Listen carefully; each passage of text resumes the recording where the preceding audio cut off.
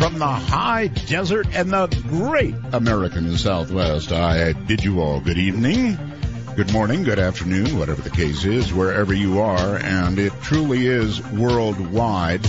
We're covering the world. It's really great to be here, folks. It really is. We've got Nassim Haramein on tonight. He is a physicist, has been compared to Tesla, actually. Not a doctorate, but he sure knows what he's talking about. What a world. He'll be coming to us from a hotel in Paris, France. So a couple things I want to get out of the way, and then we'll get on with that. It's going to be fascinating. Sorry to report. We've got, breaking news, of course. Not good stuff, never is, right? Lafayette, Louisiana. May have heard about it. Some mentally deranged person, I'm sure it's got to be that, went into a movie theater in Lafayette and began shooting. Shot total of 11. That would include himself. He's dead. He committed suicide. So 9 are shot, from what I can get, and 2 are dead. And my only comment on these head shakers is this country's not doing enough for mental health. Ronald Reagan, who I really admired, did something I did not admire, and that was release so many from institutions. It's not guns, can't blame them. It's mentally ill people. I mean, think about it for just 1 second, because I certainly have, and that is, if you wanted to go out, take yourself out, let's say, and you had even the slightest inkling that there was a hereafter, would you murder a bunch of people randomly and then shoot yourself? No. And I think most of us have an inkling that there is a hereafter, don't we? Sure we do. I do anyway. So a couple of other items, leaving that one quickly. A renowned theoretical physicist and cosmologist, Stephen Hawking, has launched now the most extensive search for intelligent alien life on other planets. This is big news. In an infinite universe, he said, there must be other occurrences of life. He launched today the $100 million 10-year project at the Royal Society Science Academy in London. Now, they're going to be listening really, really hard. It's funded by a Russian tech entrepreneur, Yuri Milner. They're going to be using satellite dishes, big satellite dishes in West Virginia, I believe. And where else? United States Parks Telescope in New South Wales, so Australia. So there you go. And the other news on that front is we have a sister planet, Earth 2.0, they now call it. This is dubbed Kepler 452b. It's in a 385-day orbit around its sun, and it's probably Earth 2.0. It is, of course, it's been created 6 billion years ago, so if it's got the stuff of life, water, air, whatever, it's just like Earth, but it's 1,400 light years from Earth. Translated, that means if you could fly at the speed of light, it would take you 1,400 years to get there. 1,400. So even if they were madly sending signals, they would have had to have been sending them for some time. Well, there may be life there. There really may be. All right. Now, the big one. Last night, at the beginning of the program, I said I would like to connect with Anonymous, the hacker group, the group Anonymous. They're not really a group. So between the time I said that last night and now, I have learned more than most people want to know about Anonymous.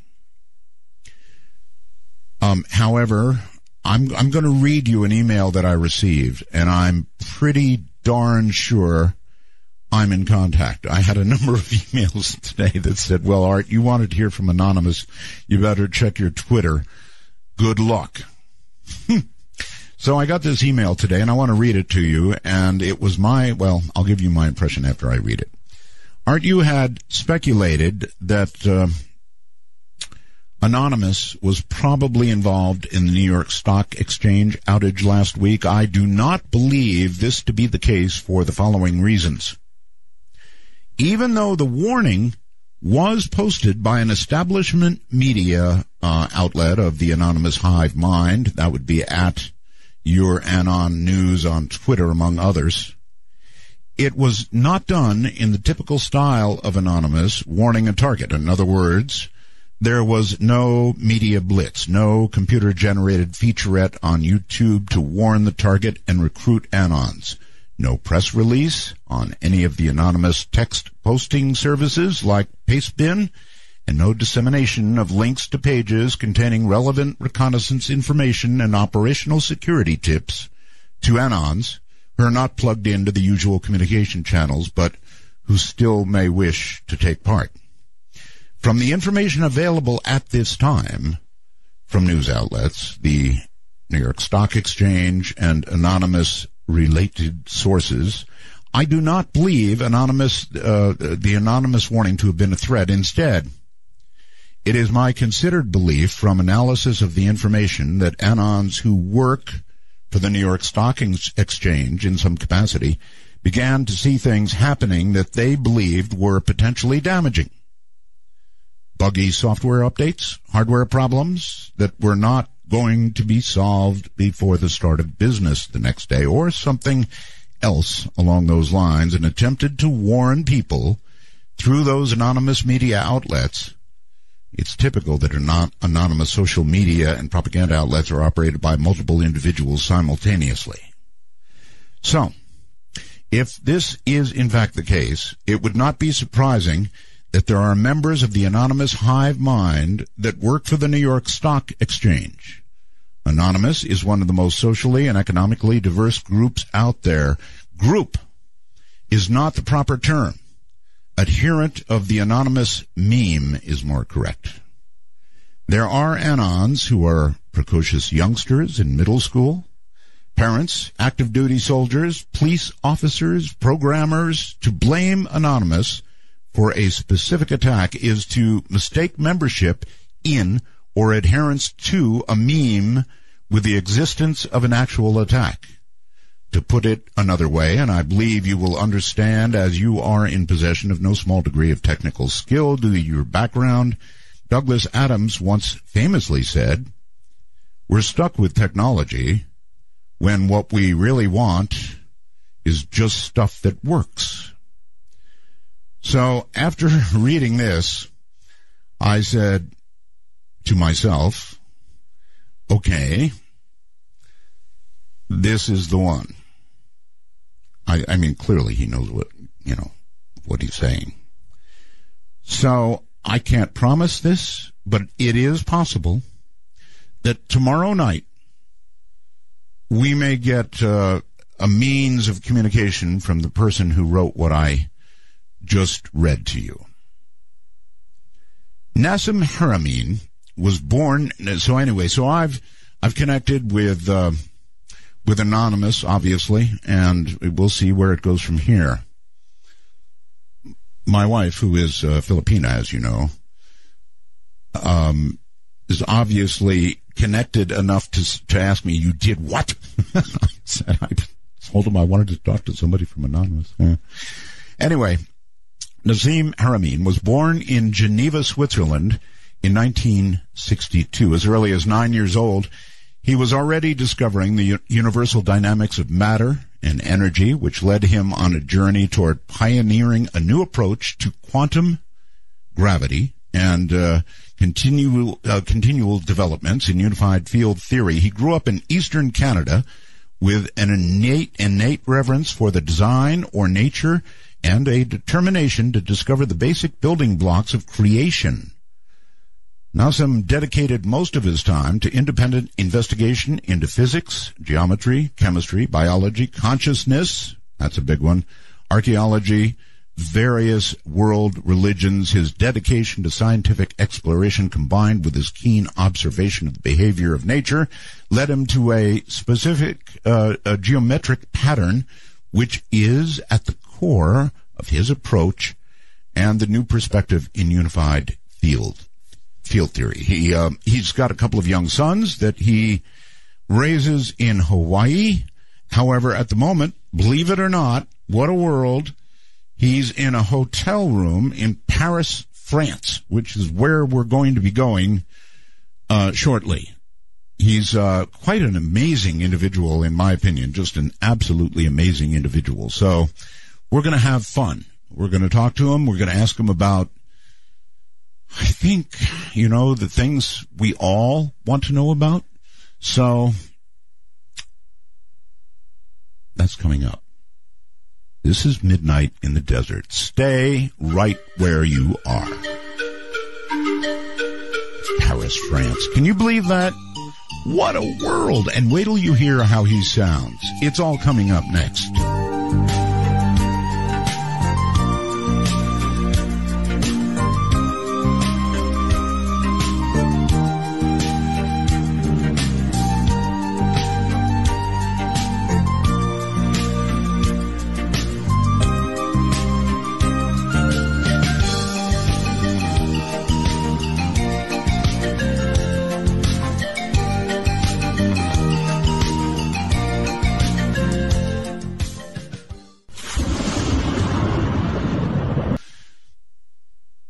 Get me.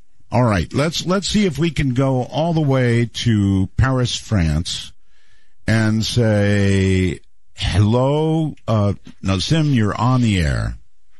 Hi, Art. Hi. It's great to have you. Really in Paris, huh? Yeah, I am. I've been traveling a lot, and down here having a few meetings. I am so jealous. I've been there a number of times, Nassim, and it is such a gorgeous place. God. Absolutely. I wonder something. Tell me something, Nassim. How can something so old as Paris look so doggone good? I mean, everything is stone. Everything is clean. It's staggering. It's amazing, isn't it? Yes. And when you look at Paris layout, the way the streets are laid out and the geometry of the whole thing, it's an amazing thing, actually. It is. It's remarkable. There's no, 90 angled corners or very little. It's all round. That's right. And it's an amazing setup. It's a little bit hard to navigate, but you get used to it. Yeah, that's okay. I just went down by the Seine, sat down with some nice French bread and some wine, and anyway. Good food, for sure. Yeah, down to business here. You're a physicist. Now, you don't have a doctorate. Many have compared you favorably with, for example, Tesla. You've studied physics for 30 years. And so I guess the first and most obvious question is, what in the world led you into the field? Well, I think it was a natural curiosity right from the beginning when I was young, trying to, like most people are born and then they just having this experience we call life, and they don't really think twice about it. But for me, it was like, how is this happening? How is it that I'm alive? And what is all this stuff around me? And how did it get there? And how did I get here? Yeah. And all that were really kind of fundamental questions that I thought had to be addressed. And so I kind of launched myself on a journey to try to figure some of this stuff out.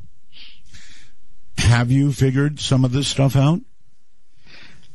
I think so. Although as you get older and wiser, you start to feel that you haven't maybe figured it out as much as you thought you did. But that's right. Yeah. All right. So where do we launch here? I'm going to ask that you keep this discussion sort of at a human level. When we get into physics, it's rough going, and understanding things requires somebody who can explain it in normal human words. Mm-hmm. Yes, I'll try to keep it as layman as I can. Okay. I can see from some of what you've written that may not be easy. Go ahead. I am very, very, very interested in consciousness. And I wonder, I guess you feel that everything is connected. Yes? Absolutely. It's not just a feeling, it's a function of how things are. You can't really isolate anything from anything else. Gravitational field, electromagnetic field, and so on cannot be completely shielded. And so everything is kind of interacting with everything. And we have lots of evidence in quantum field theory and quantum mechanics that's the case, that things are interacting at a level that's not necessarily obvious. Oh, very much not obvious. Whenever I have a physicist on, I try to have him explain to me the concept or the apparent reality of quantum entanglement. Now, I want to give you a shot at it. It's where one particle. Let me try. It's when one particle is next to another particle and they get into some kind of sync or they recognize each other. It's like shaking hands. Then you can take particle B, to Paris, for example, from where I am here in the desert, and both of these particles are flipping and flopping in exactly the same way, as if they are, in communication. Yes, they're instantaneously connected, no matter how far they are from each other. One could be on the other side of the universe. And if you polarize this one in a certain polarity angle over here, the other one will change its polarity angle instantaneously. It's remarkable. Right. Instantaneously is the word. In other words, perhaps even exceeding, if we're talking about communication, and we'll get to that, if we were, it would be at the speed of light or better, right? Yeah, way faster. Way faster. It's instantaneous, no matter how far it is. That's exciting. And so we've been able to test this because we can get particles on Earth far enough apart that even at the speed of light, we could see a delay in the reaction of the entangled particle, and we're unable to measure any delay. It's instantaneous. That's impossible. Well, it's impossible if we think of things being separate from each other, but it's possible if we think of things being part of one fundamental network that everything interacts with. But it in the way you just described it, for example, you said if you were to get one of the particles at one particular angle, the other would. It's impossible, Nassim. It's impossible. And if it is possible, how? And if you don't know, which I don't think you do, don't be afraid to say you don't know. I can't fathom it. I've thought about this again and again and again, and it just won't come to me. Right. Actually, it's a really, really good question that hasn't been answered very clearly at all from the mainstream, except for the last few years, where finally something that I mentioned many, many moons ago, there is very famous physicists that are writing papers showing that most likely even subatomic particles are connected through what is called wormholes, which were never usually applied to entanglement because wormholes are a consequence of Einstein's equations, which usually deals with the big stuff, with the cosmological stuff, not the small stuff of quantum theory. So, but now it's becoming more and more obvious, and it's becoming realized that particles may be connected by teeny weeny wormholes. Wow. And that these wormholes is what is transferring the information, instantaneously across Ooh, that's scales. fascinating. All right. Well, normally my idea of a wormhole was a sun that collapses, right? And creates this monster of a wormhole. Yeah, this monster of a black hole that may generate wormholes. Yes, a black hole. And, and then you could have wormholes. That's right. And so it's starting to become obvious, and really we're starting diving deep. This is probably some of the most bleeding edge of physics right now. It's becoming clear that black holes seem to be connected through wormholes, right? And that black holes are not just cosmological objects like the sizes of stars or the center of galaxies or things like that, but actually particles, subatomic particles that are really, really teeny, right. Maybe as well acting as black holes and be connected through wormholes. Through what method? In other words, when we get a black hole, we know a sun collapses, but at the atomic level, what can possibly occur to create such a... Well, they're powerful in what they allow, right? Yeah, such an energetic event. Yeah, as a black hole. Right. That's a really, really good question, Art. And to understand that, we have to bring in something that's called the quantum vacuum fluctuations, or the 0-point energy, as it's more popularly known. And it has to do that when you look at the very, very fine level, when you look at like the basis of space-time at the, way below the atomic structure, way below the nuclei of an atom, like at the very, very fine level, what we find is that it's not empty, that space is not empty at that scale. It's actually full of energy, and that energy may be the source of what's fueling these mini black holes that we end up experiencing as subatomic particles. Well, I've heard it speculated that there are very small, relatively small black holes that one could even, for example, pass through the Earth and we might not even know it. Is that possible? Absolutely. And there's been a certain amount of search for some of these very small black holes, even inside our solar system. This might sound shocking, but as a result of the mathematics that I wrote, which predicted very, very accurately, actually more accurately than any other theory on Earth today, the mass and radius of a proton, which is the nuclei of an atom or matter. Right. I've been able to say, or to show very, very clearly that actually what we think of the nuclei of an atom acts very much like the nuclei of a galaxy, which is, a black hole structure. That kind of makes sense, actually. Yeah, it's kind of like as above, so below. So below, yes. Kind of thing.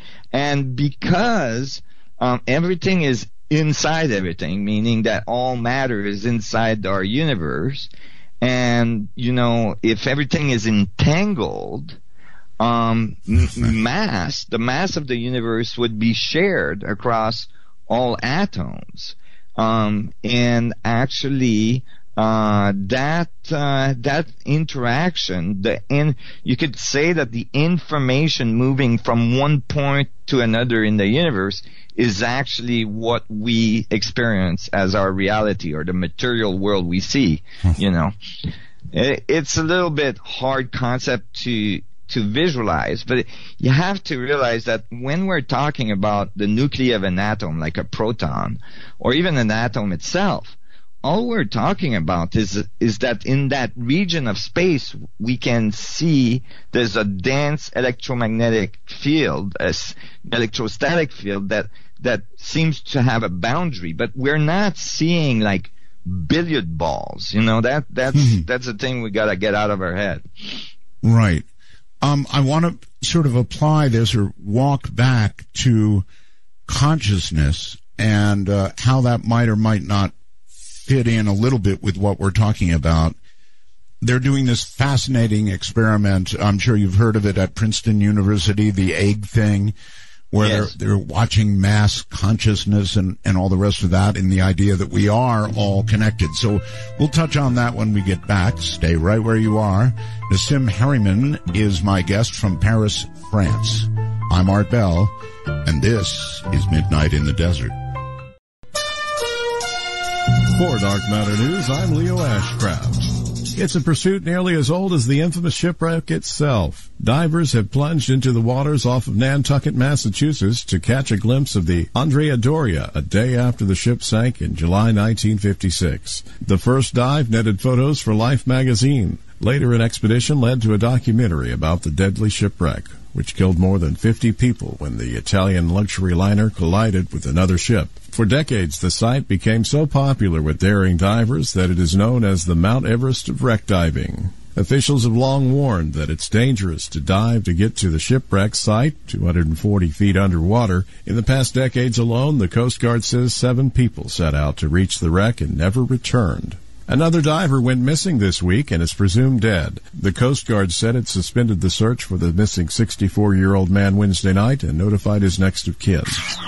The extremely controversial Jade Helm 15 military exercise, which is scheduled to run from July 15th to September 15th in at least 7 states, including hostile Texas, will be entirely off limits to reporters, according to a military spokesman. The Jade Helm exercise, which was originally set to consist of more than 1,200 special operations personnel, has been talked about amongst conspiracy theorists and members of the general public for months now. Due to this public outcry, a U.S. Army lieutenant colonel has announced that the operation will be slimmed down to a mere 200 special op forces and 300 support personnel. An additional 700 personnel will be deployed to Texas in August for 5 days, as reported by the Washington Post. During the exercise, military personnel dressed like civilians will move amongst the populace undetected, according to the documentation already presented. This is Dark Matter News. Those bright spots on Ceres just won't go away, will they? While New Horizons and the dwarf planet Pluto might have been hogging the limelight recently, the Dawn spacecraft deserves its fair share of attention too, and it may be close to solving the mystery of the bright spots on fellow dwarf planet Ceres. Ever since Dawn entered orbit around Ceres earlier this year, scientists have been left baffled by the appearance of bright spots seemingly redirecting sunlight in craters on the surface. Theories of their origin have ranged from ice, exposed by impacts on the surface, to salt flats or even cryovolcanoes. Now scientists might be closer to solving the mystery by spotting a haze above the group of spots, suggesting their origin is ice. The latest findings were revealed by Christopher Russell, the principal investigator on the mission, at an exploration meeting at NASA's Ames Research Center earlier this week. If confirmed, this could be the first such haze ever found in the asteroid belt and could indicate the presence of ice turning into gas, known as sublimation, on Ceres. The haze was found confined to the Okater crater, which contains the most famous spots on the surface labeled Spot 5. More than a quarter of Ceres' mass is thought to be composed of water, the other 3/4 rock, much more than is thought to be present on asteroids. Whether these spots are made up of water ice, though, or something else entirely, has been up for debate. Now, this discovery of haze lends strong evidence to the ice theory.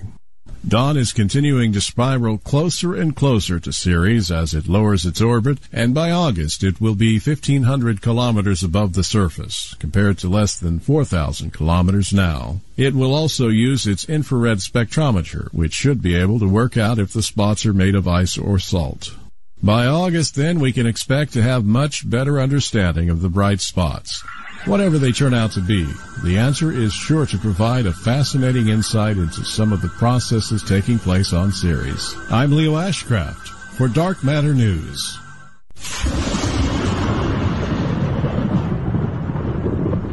If everything is connected, well, then somehow that song makes sense to me. Nassim Haramein is my guest, and he founded the Hawaii Institute for Unified Physics. He does not have a doctorate. However, he's an incredibly bright guy. You can go look him up. Nassim, have you published, by the way?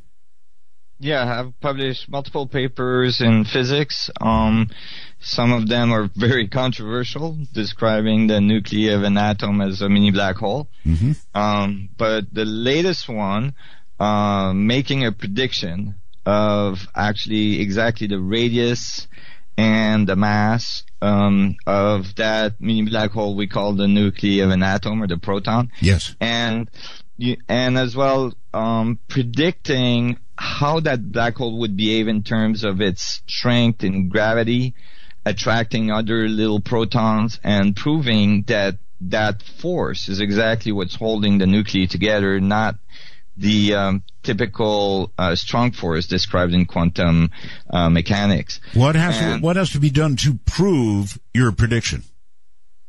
When I published it, what needed to be done is an accurate measurement of the radius of the proton, which I thought, oh my God, I might not be around by the time that's done, and I might never see that happen. And then, unbeknown to me, an experiment was actually being carried out in Switzerland in an accelerator to measure more precisely the radius of the proton than ever. And it was published about 2 months after I published my paper. And the prediction startled the measurement startled the scientific community, because it was too small to support the standard model of physics. But it was exact to my model. Wow. I would assume you're talking about CERN, the super collider? No, it's a proton accelerator, the Gerard accelerator in Switzerland, that is specialized in measuring such things. And it was really amazing that it happened so quickly, and that my prediction got confirmed so fast. And to this day, it's the most precise theoretical model to predict what's actually happening down there in terms of the energy and the geometry of a proton, which is really important, because it's like basically the mass of the atom, the mass of reality, how reality comes about. And what it says is really incredible, because it actually says that all the protons are acting upon each other, and that the system is one big holographic system. And the way their equations are written, it shows that like all the information of all the other protons in the universe are present in one single proton. And in terms of vacuum fluctuation, in terms of information inside the volume of one proton, a little bit like a CD-ROM might have an orchestra on it. Of course, the violinist and the violin and the cello and all this is not literally on the CD-ROM, but the information is there, the music is there. It's like all the information of everything else in the universe is present in one single particle, and its interaction together is what, like the information moving through the thing. This is how I made the equation. Actually predicts the correct mass and radius of that proton. So it's really saying the universe itself. Okay, we got you back. There was a brief little interruption there. Let me ask this. You made the prediction, which is really sticking your neck out, and it was all done with mathematics, you said, right? Right. Okay. And were you given a few accolades from other physicists? You would classify yourself as a theoretical physicist, I presume, yes? Yes. Uh-huh. I received some accolades from some, and a lot of tomatoes throwing from others. Really? Yes. The ones throwing the tomatoes, what were they saying? They tried to dismiss the mathematics and the equation, and was that before or after it was measured and it was verified? before and after. And after. Now, see, that's not science. I know, it's remarkable. Even some of the people that made the measurement came at me, but the math is bulletproof. The math is solid, and it's very simple, actually. It's a simple volume to surface ratio of these little Planck information bits in the vacuum. And it really outputs, and you know what's incredible, Art, is that these equations, basically they're describing the information that's in the field of energy we call the vacuum structure at the quantum level. And when you're doing the equation, you're actually using huge numbers. Because these bits of information are so teeny. There's a lot of them inside a proton. So you're using numbers that are equivalent to the mass of the universe and all this stuff. And when you're done with the equation, it outputs an exact value for the proton, which is a teeny little thing. So it's really unlikely that it's arbitrary. All right. For those who don't know about it and want to do some heavy reading, your latest paper is called Quantum Gravity and the Holographic Mass. Is that correct? That's correct. All right. Is it published? Is it on the internet? Can they find it? Yes. Yeah, absolutely. You can find it on our site, or you can find it on the scientific journal site where it was published. It was peer reviewed there in an open peer review, so you can even read the peer review comments. Way to go. And it is, it is unconventional, of course. Yes. However, a lot of evidence is emerging that supports this view. And, the math is the math is the math. And when it does good prediction, I'll give you another idea, is that, in some 2 decades or more of string theory trying to be pushed forward to unify physics, yes, not one single prediction was made that could be verified in the laboratory. Not one single prediction. Yet, this theory, within months of being published, produced a very, very important prediction. And so it's very compelling. And it's really simple. That's the crazy part about it. And that's some of the criticism I get, is that it seemed too simple. Well, some of what Einstein produced turned out to be pretty simple and short too, right? Exactly. And it's commonly known that typically when a simple and beautiful solution is found, it's the correct one. I'm told that the final solution someday, and that which people in your in your line of work pursue, is this theory of everything that some say may turn out to be no longer than your thumb. Right, exactly. That when we find a unified view of not only physics but literally everything, yes, it would be beautiful and simple, and it would make sense, right? And certainly string theory is not that. It's very complex, and it predicts things that are not really useful. For instance, you could. I interview frequently the man who was, I guess, co-author of the string theory. I guess Michio Kaku, professor. Yes, absolutely. And I frequently interview him, and so let's talk string theory a little bit. You say it predicts things that don't make sense, or? Well, the result of string theory is unclear, meaning there's 10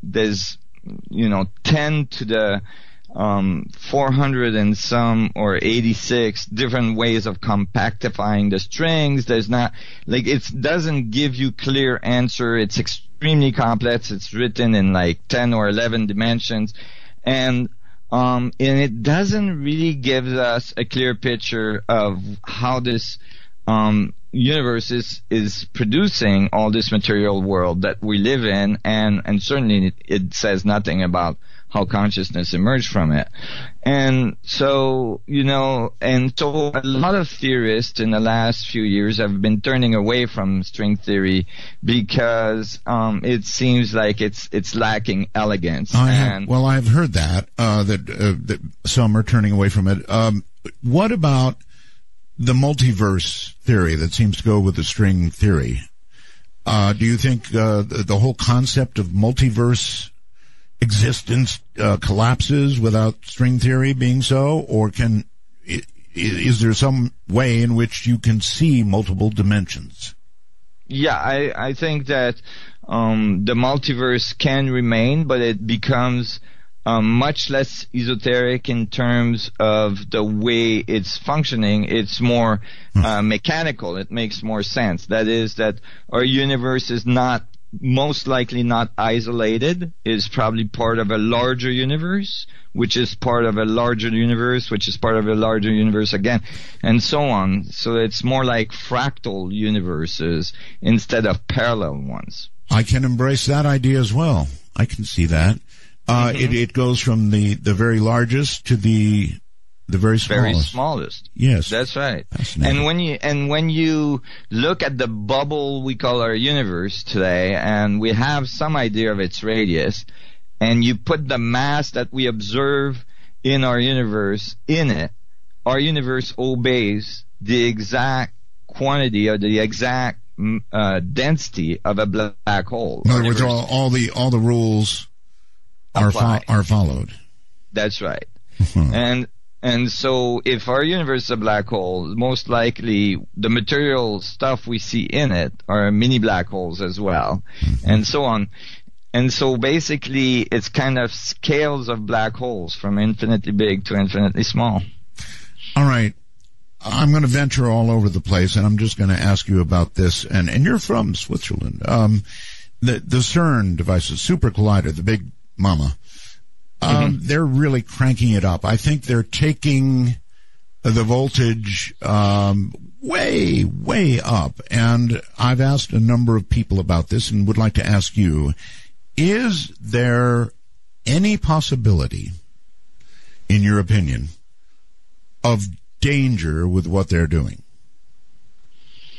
That's a complex question. I think in general, no. I think in general, what they're doing is, it's colliding proton at very, very, very, very high velocity with each other. Now, if my theory, and, I was invited to present, when I made this prediction, I was then, shortly thereafter invited to present my paper at CERN, which was canceled promptly by the director. My predict, if we take my theory and then we apply it to what's going on at CERN, it's probably not the best idea to collide little protons together. No. If they're all connected, we're probably sending shockwaves. No, wait a minute. See, I just said, is there any possible danger in what they're doing? And now you seem to be, after saying no, describing possible danger. Well, it's probably creating some noise on the structure of space-time that may not be the best thing to do. Is it endangering our health directly and so on? I think the effect is so minimal that we don't necessarily experience it. But I would say that even all right, let me ask you this. Is your only concern for the poor little colliding particles, or is there a possibility that something else might occur in the continuum that all of us might not like? I think it could be, absolutely. But I don't think we're any close to the energy levels I would require to do something very, very dramatic. I think those energy levels are way above what the standard model predicts, just because of the way the equations I wrote are set up. Okay, I'm not a physicist, but little things can make big bangs, and we know that. And so if we collide the wrong thing with the wrong thing at the wrong speed, you couldn't exactly say there's 100% no problem, because we're off into territory that we don't understand fully, right? Exactly. And certainly, even in the standard model, there's an outside possibility of creating, an entity that wouldn't be a healthy thing to have around. Wait. Entity? Well, I meant it in terms of a particle. A black hole. On this program, you have to be careful about saying entity. I'm sorry. But it will, like I said, the energy levels are not there. I would be more concerned.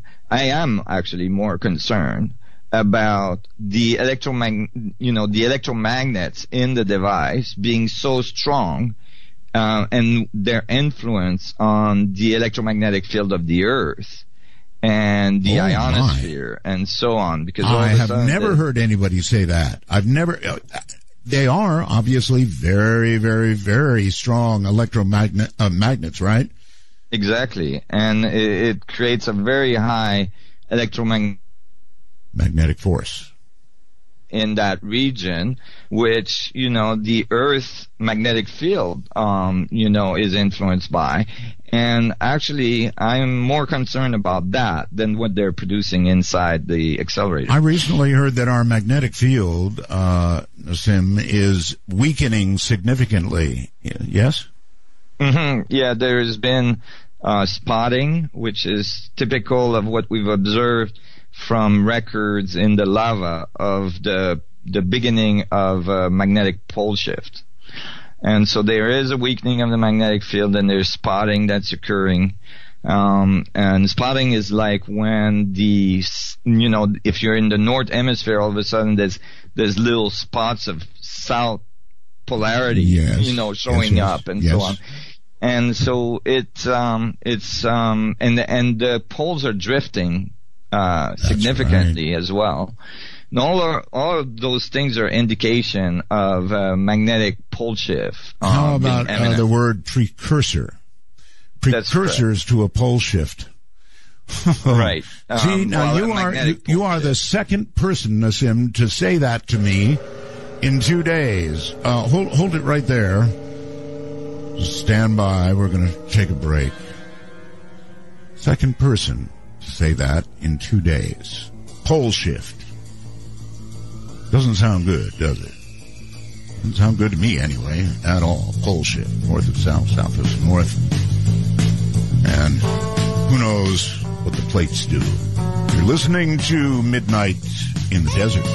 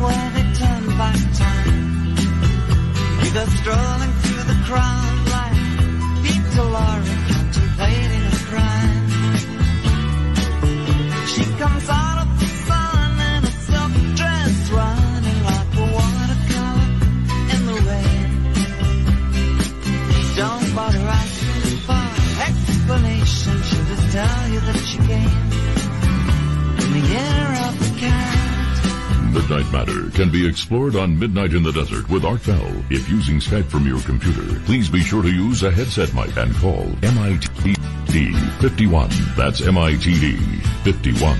There he went again, stumbling a little bit. Stupid machine. All right, welcome back, everybody. There is so much to talk about. Nassim Haramein is here with us, and he's coming all the way. So if you hear an occasional crackle or whatever, he's in Paris at a hotel, and so I'm astounded that we hear him as well as we actually do. So once again, welcome back, and we left it at pole shift. I'm coming back to consciousness eventually, but pole shift. When you hear pole shift from two people in 2 days, and you start thinking about it drifting and doing all kinds of precursor things that people are talking about, I can't resist asking you, Nassim, about the possibility of a pole shift. If that were to occur, and frankly, we're overdue for it. That's right, we're overdue. Yeah. We know that it's flipped many, many times before. Right. From records in the lava where the particles align to the magnetic field of the Earth. So we know it's flipped a bunch of times, and we seem to be overdue for one. And the way the magnetic field is behaving right now seem to be suspiciously confirming that we're about to have one. Well, let's say we have one.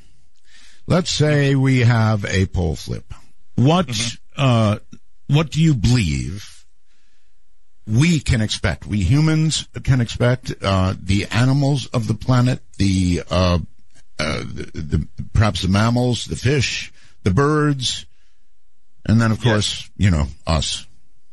They could be significant disruption, that as a result of a magnetic pole shift, many of our technologies would be disrupted. The way birds navigate, the way some of the marine mammals navigate, and so on, could be very much disrupted, and it could have some significant impact on our civilization.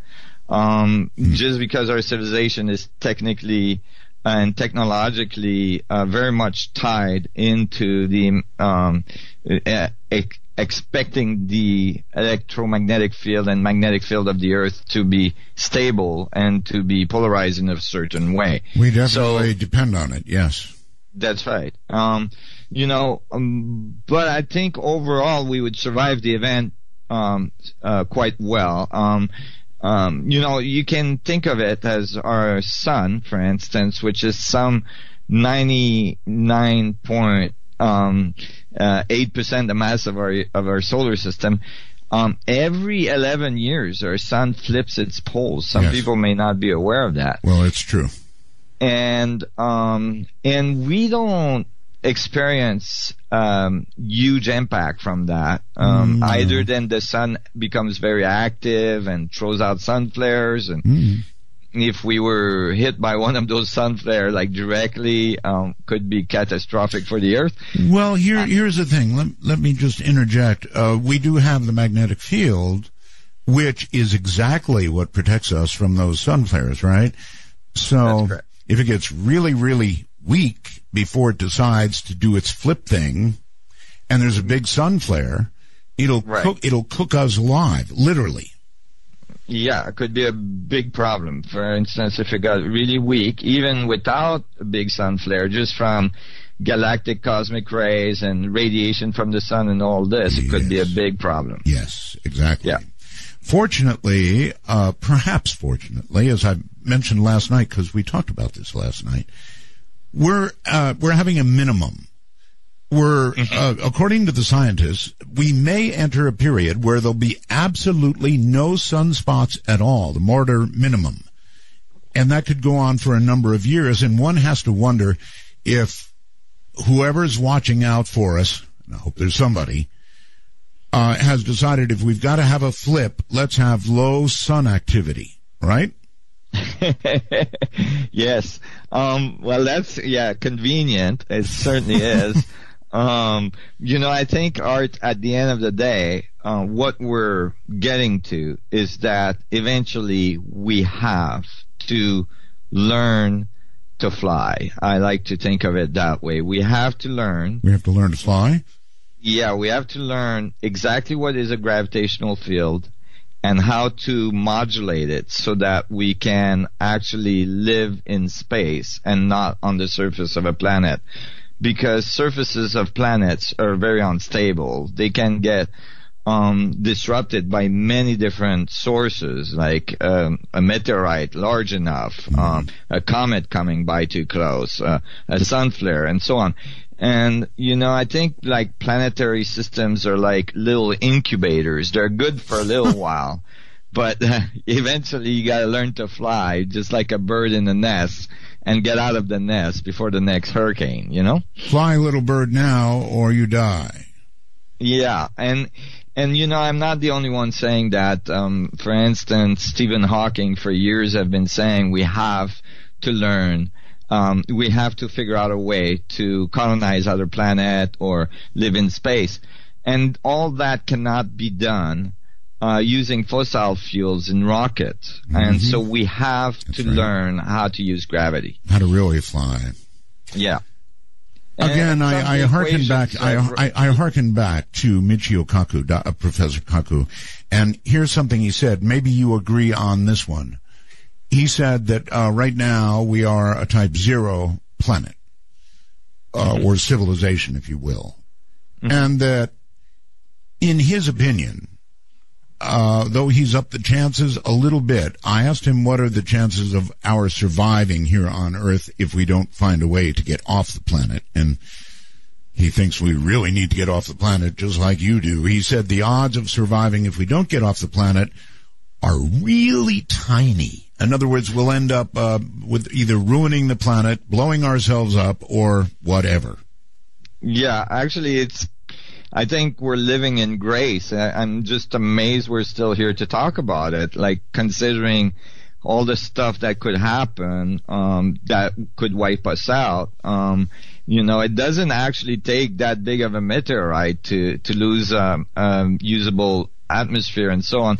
And so it really is remarkable we're still here, but I think we shouldn't push our luck. Well, Nassim, I've noticed something. And that is, the scientists sort of try to reassure us by saying, well, they're looking for these things. Yes. However, you may have noticed that many, many times you see a newspaper article that says something, or a broadcast that says something like, yesterday, the Earth had a really close call. Well, so that means nobody noticed this thing was coming. Had this thing hit us, we'd be in big trouble. So too many times they find out about it after the fact. Yeah, that's why they're recruiting groups of amateur astronomers everywhere on the planet to keep looking for these things. It's not obvious to be able to track these objects in the space of our solar system is very large. And by the time we see it, might be too late. So, it's remarkable, like I was saying, that we're still here. But I think more, prominently is that we have to be able to understand gravity. And this is why I've been pushing so hard, in this last 30 years to try to find solutions that would give us a better understanding of gravity, how it works, and to apply those in laboratory to see if we can modulate gravity. And I've worked in laboratory for the last 15 years on this. And the equations I wrote tells us that gravity is a little bit different than what Einstein described. Can I stop you there? You used the term modulate gravity. Oh, my. That is very, very interesting. Modulate, for example, folks, modulation, think of it like this. A radio wave is silent. It is there. And then once modulated, it has intelligence on it. And that's how you hear it come out of your radio. It's a modulated wave. So you're talking about modulating gravity. And then, as you pointed out earlier, we could fly. Is it in your view? You've thought a lot about this, obviously. Can we really modulate gravity? Absolutely. I'm convinced we can. Just as we learn to modulate, as you were mentioning, the electromagnetic field, and pretty well all of our civilization came out of it. We learned that, we can use magnetic fields to produce electricity. We learned how to use the electromagnetic field as we got a better understanding of it. I think that the next step for civilization will be to learn how to interact and use the gravitational field and power our civilization out of it and actually become a civilization that live in space. And that comes to the surface just to enjoy the garden that the earth is. Well, if what you say is possible, that would really mean that you could be in a small craft, begin modulating in some way that would, in essence, repel you from the earth, and you could, if you wished, at the speed of your choice, rise until you left the atmosphere and were in space. You wouldn't have to be launching rockets and spewing chemicals everywhere and really... Exactly. Right. So I was going to ask, is that how it could work? Yeah, absolutely. You can think of it this way. It's like if you were to create a gravitational field, yes, strong enough above your head, eventually you would start getting sucked towards it. And if you were holding a device in your hand that's creating that really high energy gravitational field above your head, and you got sucked towards it, that point would move with you because you're holding the device, so you kept on getting sucked towards it. You would accelerate in that direction. I would have thought it would be the other way around. In other words, gravity is what holds our feet to the ground. So if you were modulating gravity, would you not modulate it so that it pushed you away from the source of gravity that holds our feet to the ground? You said toward it. Yeah, you can think of it the other way around as well. You can think of it as the depression that's occurring above you is creating a push below you that's pushing you away from the gravitational field of the Earth, for instance. All right. But if you continue to create this depression, and there's such a thing that just kind of made the media in the last few months called the EM drive, which is a little can that was discovered and invented by a very good physicist in England that kind of violates the laws of motion in the way we think of them today, but basically creates a little bit of a depression inside a closed can. It's a little cone of copper that has microwaves in it, right. And it's got more microwaves in the front and less in the back, and all of a sudden it starts moving. It propels itself, and it's not propelling against anything. It's not outputting any electromagnetic field or gases out the back end. It's just creating enough of a gradient in the structure of space that it starts to move towards a certain direction. And so some of the stuff that's emerging now that's confirming some of what we just discussed. Wait. Let's see if I can understand this. You're suggesting that what has been done is that somebody has sort of created could it be described as a hole in front of the object that causes the object to move toward that? Is hole a wrong word? It's more like a depression. A depression, a okay. Gradient. Yeah. Okay. All right, so exactly. So scaled up, one could imagine a craft. That's right. And this is why NASA has been testing this drive and got positive results from it. NASA has been testing this drive? Absolutely. NASA has been testing this drive. A gentleman called Sonny White at NASA that's running specific program in which NASA is trying to produce a warp drive, came across the EM drive, which this physicist, which was an excellent physicist, couldn't get anybody to test because many scientists said this violates the laws of motion. It's impossible. So it's got to be a hoax. So nobody would test it. Finally, it took him years, like some 10 years. Finally, the Chinese tested it with positive result, and now finally NASA tested it with positive result. And it does what it says it does. It does produce thrust without expelling anything off the back end. And this is why physicists said it violates the laws of motion, that for any action you have to have a reaction or the other way around. Yeah. And so, but when the NASA, and this is really important, when NASA published the result of their test, yes, they mentioned very clearly in the abstract of the paper that most likely what this drive does is that it's pushing against the vacuum fluctuations at the quantum level. And here we are, right back to some of the equations I wrote that describes matter in that way. Okay, please repeat. NASA said that basically what happens is that the density gradient, the change in density from the front of the cone to the back of the cone of this little drive, is creating a flow in the structure of space-time, in the fluctuations of the vacuum at the quantum level around it. You can think of it as like a fluid. Well, there's no minor matter at all. In fact, if you were in space, you would just, check me if I'm wrong here, but if what you say is true, you would continually accelerate, right? That's right.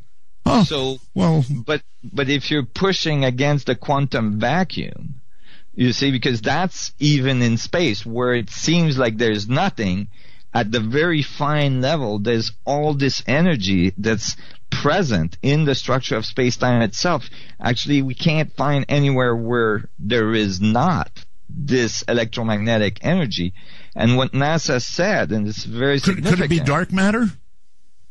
Yeah, dark energy.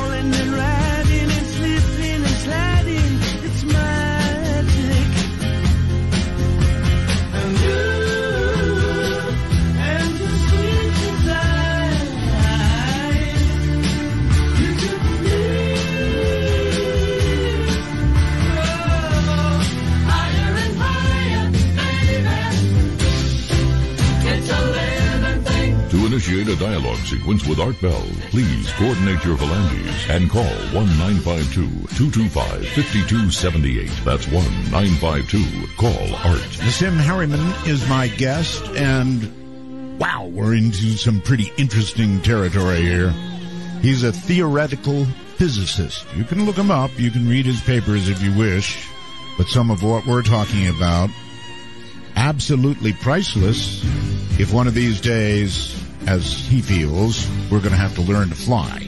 So here you are once again, Nassim. Thank you. This will be a fairly short span we've got here before the bottom of the hour break. But anyway, this incredible drive, is it fair to call it a drive? It could be a drive, right, for space travel.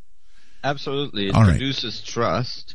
And although it's producing very little thrust right now, it is producing some, considering that only very little wattage of energy is put in the drive. With more energy, of course, more thrust. Mm-hmm. And, it is definitely the beginning of realizing that we may be able to interact with the structure of space-time and produce gravitational effects. There's another fellow, for instance, in the University of Finland, Eugene Poklaknov, that has succeeded in creating a gravitational beam that propagates at some 64 times the speed of light, and that's published in peer-reviewed journals as well. And so what I'm saying here is that, like, we're not that far. Like, people would think, oh my God, this is going to be like generations from now. I think it's actually imminent that we will be able to modulate gravity and control it. Imminent is a really good word. And that really, I mean, you're right. It's the only way that we could move masses, if we had to or wanted to, from point A to point B. Also, if we were able to, I guess I'm going to ask this, if we were able to modulate gravity, how effective would it be, Sim, way out, for example, far from Earth? It's not, is it or does it or does it not depend on its ability to repel from Earth's gravity, or once out in deep space, could you just accelerate endlessly? Oh, absolutely, because space-time is everywhere, and so basically what you're doing is you're warping the fabric of space-time. You're kind of creating a funnel, just like maybe a little bit a propeller on a motor of an airplane or in a boat motor, is creating a depression even either in the air or in the water to create a force moving in a certain direction. You're basically doing that with the fabric of space-time wherever you are in the universe.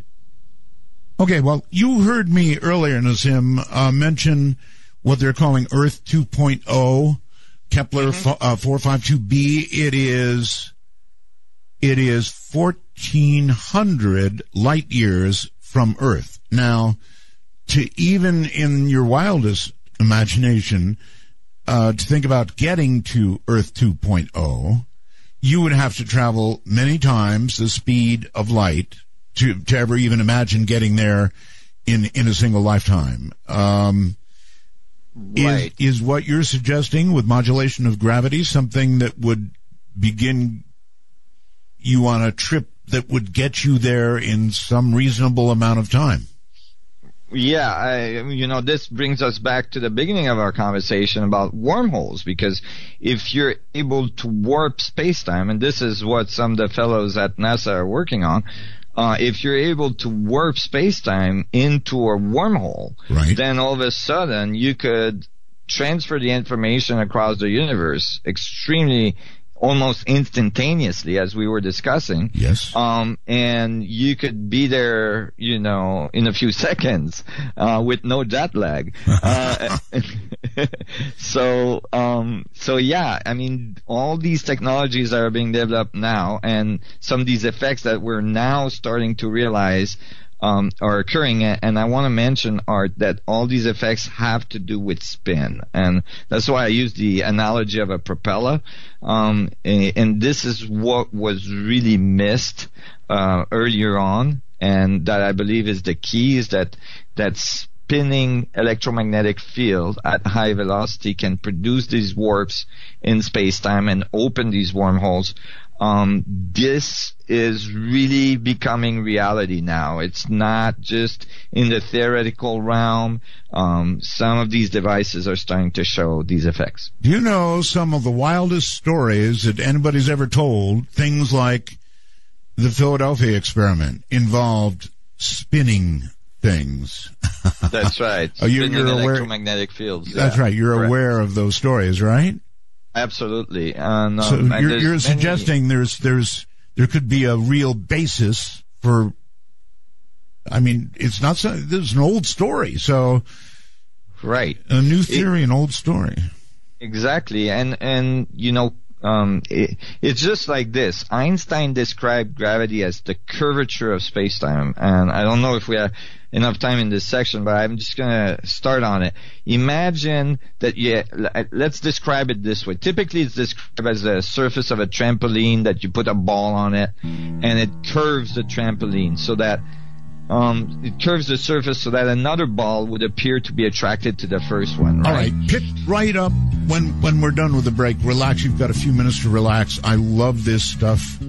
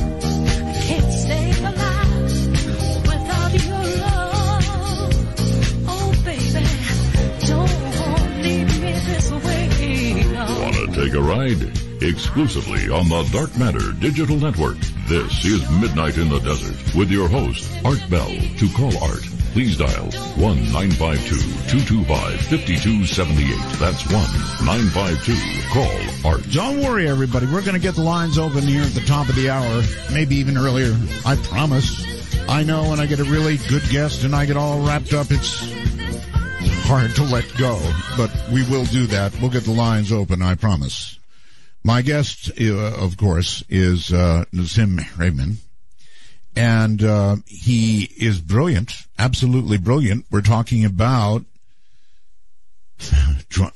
modulating gravity, a drive for getting to another place in space that we could conceivably call home if we had to. All right, so I get messages, and believe it or not, something called the wormholes. I'm doing the program. They send it on the computer, and it comes blasting over here from Arizona. Lasha says, how can you create gravitational depressions in space if there's no gravity in space? It doesn't make sense to me. Right.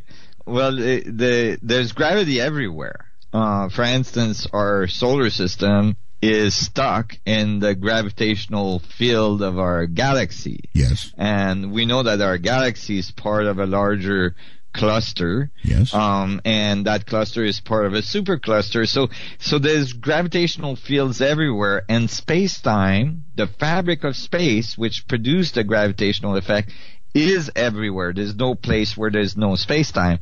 And so, modulating space-time or curving space-time or warping space-time anywhere you are will produce gravitational effects. And if you're controlling those, you can make it so it propels you in one direction or another. Okay. So, yeah. Continue. Go ahead. Yeah, so before the break, I was saying that, like, and the problem, and that's known, is just the problem has been that the idea that we could curve space-time strong enough to produce such an effect has always been thought to be impossible because the amount of energy it would take to curve it. And so the example I was gonna give is that, Einstein, and that's maybe just because of the way we describe gravity, meaning that Einstein described gravity as this curvature of space-time, just like a ball on a trampoline curving the surface. Right. I like to use a different analogy. Think of you being in your bathtub with a rubber ducky and and pulling the plug. And so you got this little vortex that's being created near the drain because there's a little gradient there. There's a density change. The air is coming up, the water is going down, and if you look on the surface of the water, it looks like it's curving towards the drain. And if you put your rubber ducky close enough, he's going to die. He's going to start orbiting and act very much like the way we think of gravity. Right. But and so what Einstein described is very much that curvature that you see on the surface producing the gravitational effect, and that, demands tensor equations, and it's very complex. But what I found is that you can describe the same effect, get the same result, get the same math, except instead of describing the curvature, you describe the water molecules spinning, making the vortex in the first place, which is more fundamental. The curvature on the surface is kind of a secondary effect. The source of the gravitational field is actually all these little Planck fluctuations spinning together, producing that effect. And so the key word here is spin. So all of a sudden, you start to realize, wait, I might be able to curve space-time, not by creating this massive energy event, but just by getting space-time to spin. All right. Have you ever heard the name Bob Lazar?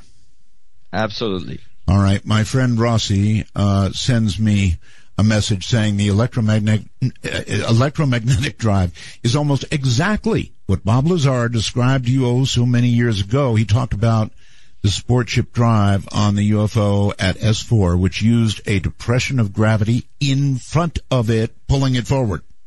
That's right. Yeah, that's correct. And many people that had some of the people that had these experiences, or and that's gonna sound pretty esoteric, but even the people that have been taken on spaceship by maybe another civilization, yes, describe these spinning magnetic fields or spinning electromagnetic events.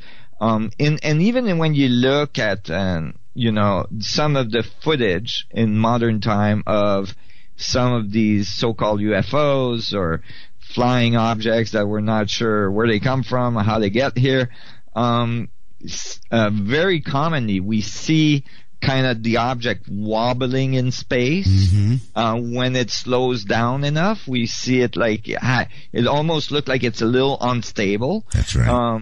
And that's called precession. And it's very much the result of spinning things.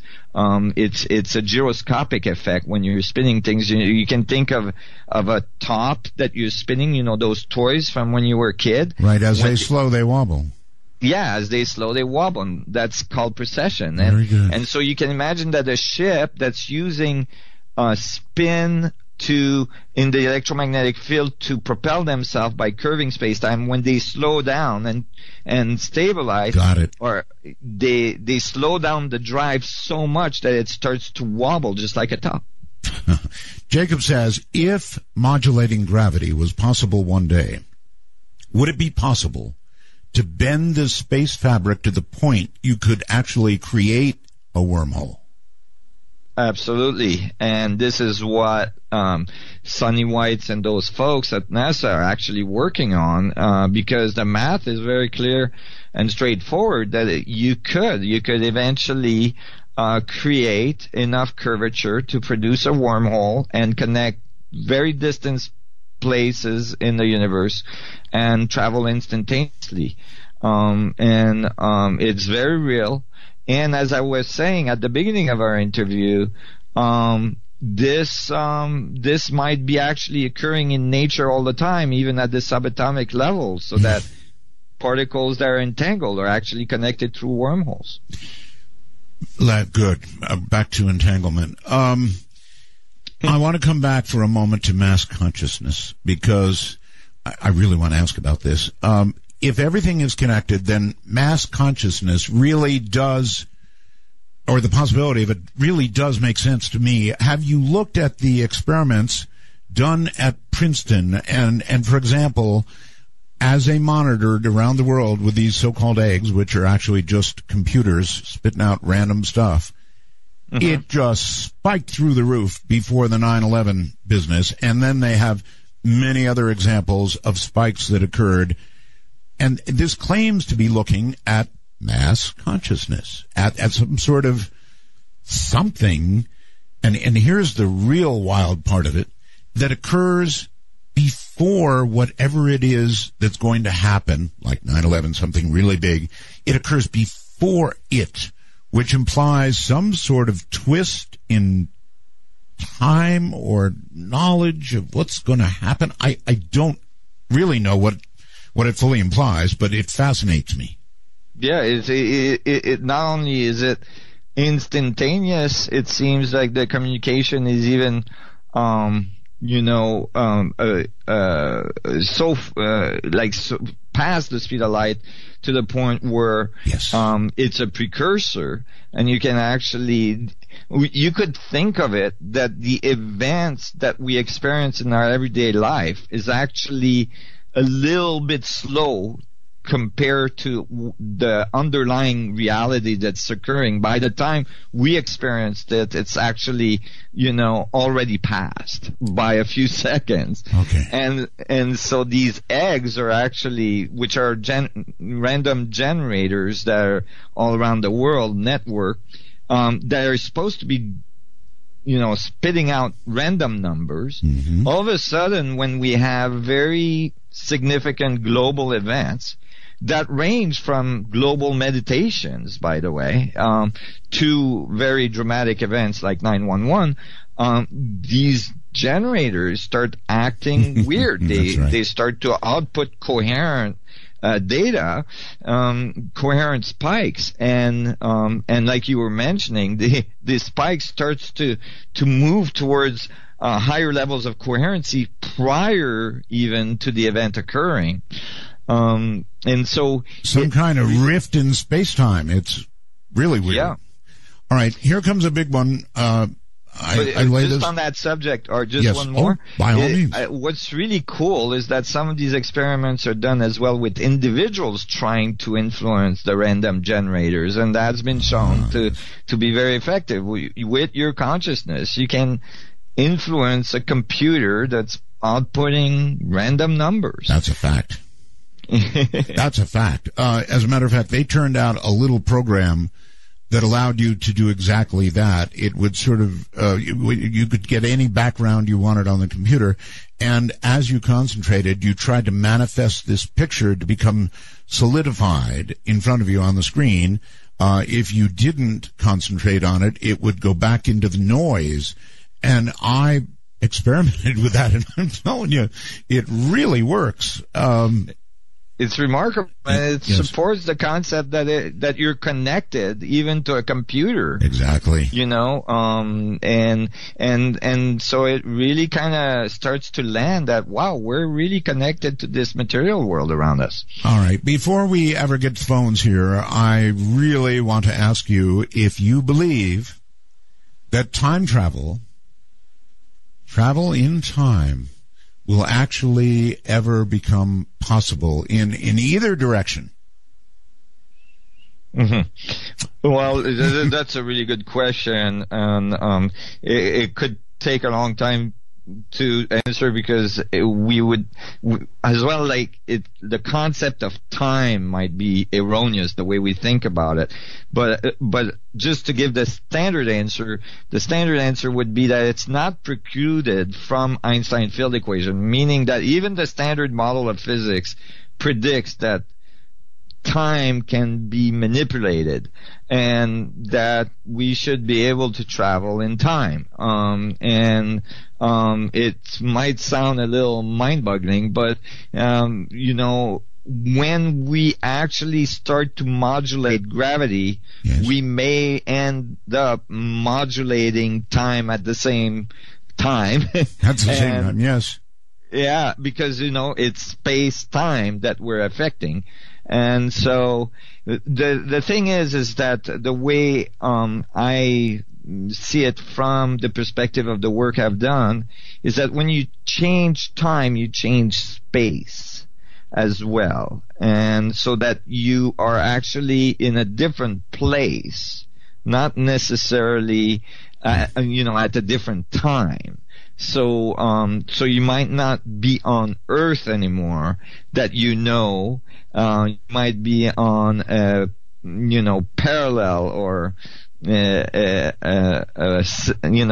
reflection Earth in space. But that's going down the rabbit hole. It is. How about questions about life and death? In other words, is it your view that when we, human beings, die, that's it, game over, nothing left? Or in physics, is there some way to, how can I put this? Imagine that something continues when we die. Yeah, absolutely. Really? Yeah, meaning that we know for a fact that no information can be lost. And so if you think of yourself, well, first of all, it's important to describe what we call death, because basically when Be my guest, describe death. Well, because all we observe is just a change of state, meaning that all the atoms you were ever made of and all the atoms you're made of currently are still there. They don't go anywhere. They just change state. They change form. And so if you thought about it that way, even in a very physical way, nothing really was lost. There's just a rearrangement of the information. And so I particularly believe that, the information still remains, and that it's in a different form, and it's in a form that's not necessarily directly accessible from our perspective, from our experience every day. But I don't see why some people wouldn't be able to access it, or that even technologically eventually we would be able to access it.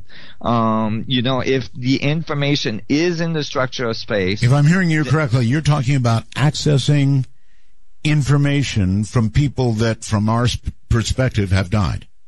Exactly. That information is still present, and it may still be coherent. What is that going to take? A quantum computer? Yes, a quantum interacting device that is tapping into this field of information I was describing earlier. That's called the vacuum fluctuation. That makes up everything we see and don't see, according to what I found. Wow, you have given me so much to think about. Holy mackerel! All right. Zim, it gets mind-boggling, doesn't it? It absolutely does. You're in the mind-boggling business, no question about it. Nassim, give me a moment. We're going to take a break, but before we do, I wanted to, because we're a new show, I want to describe to people how to call. So hold tight. We'll be back with you after the break, and we will be taking calls. So here's the deal, folks. You know the phone number, the public phone number, right? It's area code 952-225-5278. That's 952-225-5278. That's an easy one to call. But then we've got ways you can call from all over the world. North America and Canada. Folks, you have got your own window to get in and ask a question. How can you not have a question after all of this?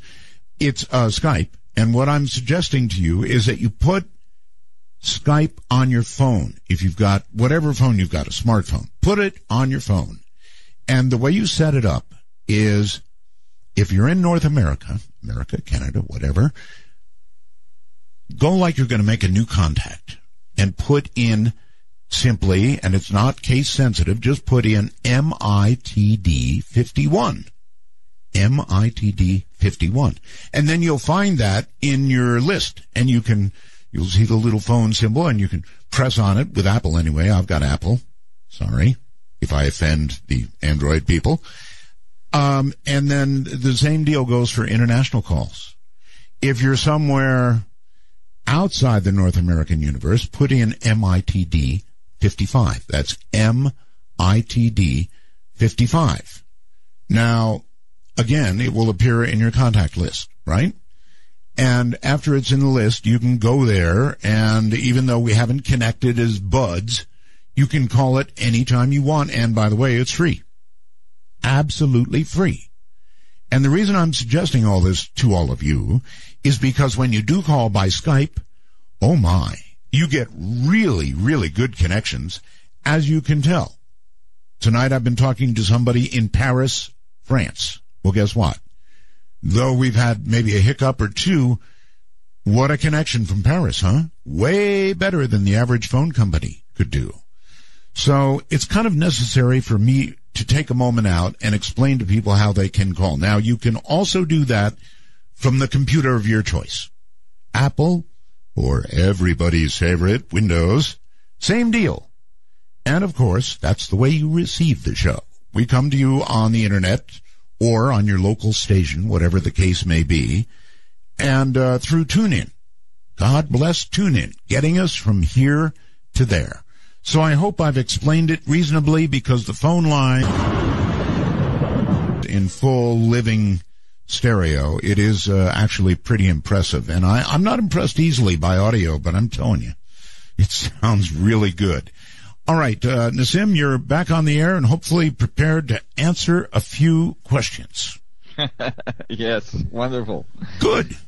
All right, well, here they come then. Let's start with Michael on Skype. Michael, you are on the air. What a great show, Art. Well, thank you. You made an old retired concrete executive's brain cells start moving again. Nassim? Yes. Let's say that, and I'm not being negative here, but let's say we're able to manipulate gravity and get 300 million people off of Earth and be able to transport them 4 times the speed of light to Earth 2.0. I guess my question is how do we sustain ourselves? We are organic orgasms here. Maybe you are. Organic people here. We need food and water. Well, yeah, but Earth 2.0, sir, implies exactly that there would be things to sustain us there. But wouldn't we have to plant? Well, food. Well, take seeds. Okay. I don't know. All right. Thank you very much for the call. Yes, of course we would have to sustain ourselves, but if we could travel at the kind of speeds that Nassim is talking about, then it wouldn't be a problem. We could run back and get seeds or whatever. That's right, and we may not have to go that far. Meaning, we could, for instance, terraform Mars very rapidly. I mean, there's many efforts right now, millions and millions of dollars being poured into trying to set up a little colony on Mars, right. And by very large private organizations. And, and they're planning on doing this with rockets, which is not really feasible. It would take thousands of rocket trips to put on Mars even a small community. But if you are able to control gravity, or you have gravity control, mm-hmm. I mean, you could do trips within a few minutes to Mars, and you could easily, when you have this type of technology, when you have this type of power, of control, you can do all sorts of things that makes absolutely no sense with anything less. For instance, you can transport large amount of water, you can transport all kinds of materials, you can even capture materials that are floating around, like for instance in the asteroid belt, and bring them to where you need them, and so on. Yeah, and you can even go back and get your rocket keys you left on Earth if you. Anyway. Right. Let's go to the phone lines. There's so many people. You're on the air with Nassim. Hi. Hi, Roswell's Art. Thank you. We talked almost 15 years ago about this exact same craft. I saw it at Edwards Air Force Base when I was called in to provide some support equipment to the government. Oh. And it took me a year to find out what it was. And a guy said it was counter-rotating magnetic fields that projected a hole. Yes. that pulled the craft into whatever direction, and it went faster depending on how far out that hole was projected. So, in other words, exactly what was described. Exactly. It was at JPL Laboratory. I had to be cleared and all that. Never had to sign anything. I had one of those type jobs, like, you have a janitor. They're always there. They're always doing something, but you're never quite sure who they're with. All right. Do you have an actual question for Nassim? Is this craft's been around since the 80s? Will it be revealed soon, in your opinion? And I was told that there was probably 60 of these things back in '89 that were operational as part of Star Wars. Is there anything that you've heard about that? All right, yeah, let's actually ask him. Nassim, he's right. There are many who believe exactly what he said, that these craft that can do what you have described have been around for a relatively long time. Is there any chance, in your opinion, that all of this will get revealed to the world? Yeah, I think so. I think that, many of these experiments that have been done in, behind the scene, what's typically described as black budgets in the military industrial complex, even since the Second World War and so on. I think that, now, it's emerging in the population, and it will become available. It'll become revealed, that and how to interact with the vacuum to produce energy and so on. These things are about to emerge, and it's going to change our world. It's going to rock our world, like at a very fundamental level. I don't often say this. People have been saying it for years, and I've heard it, but I actually think our world is about to get rocked. I've got this impending feeling that I've come on the air at the right time because something really big is getting ready to happen, and I'll leave it at that. Matthew, you're on the air. Hello, Art. So Hi. Happy to have you back on the air. Thank you so much. I was wondering about the potential for using this technology, this wormhole technology. Theoretically, would it be feasible, say, to activate a wormhole in the Yellowstone caldera and have the other end, say, on the moon, and we could terraform the moon by moving the caldera to the moon? Shifting real estate, huh? I don't know. That's pretty wild. Nassim, you want to answer it? I never thought of it that way, but I would say probably yes, correct. We could move massive amount of material across wormholes to wherever we want it.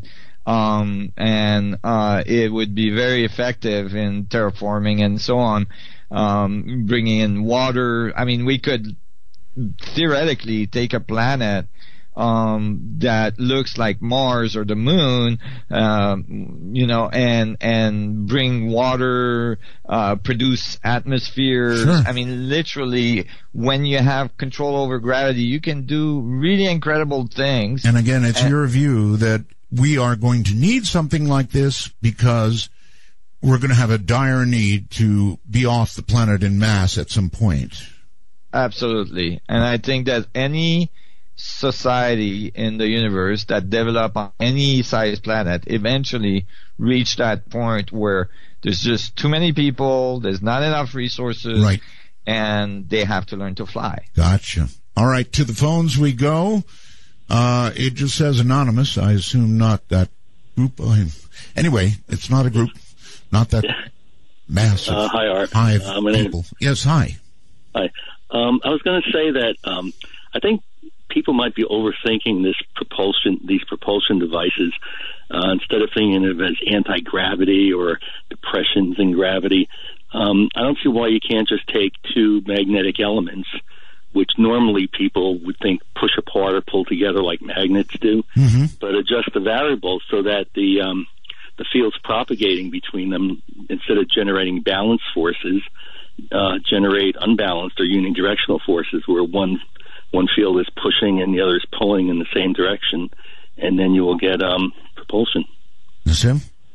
Very good. That's a little bit of what we're describing. It's a little more complex just because, you can't just get a magnetic field to attract to another one if you don't have the other one in front of it.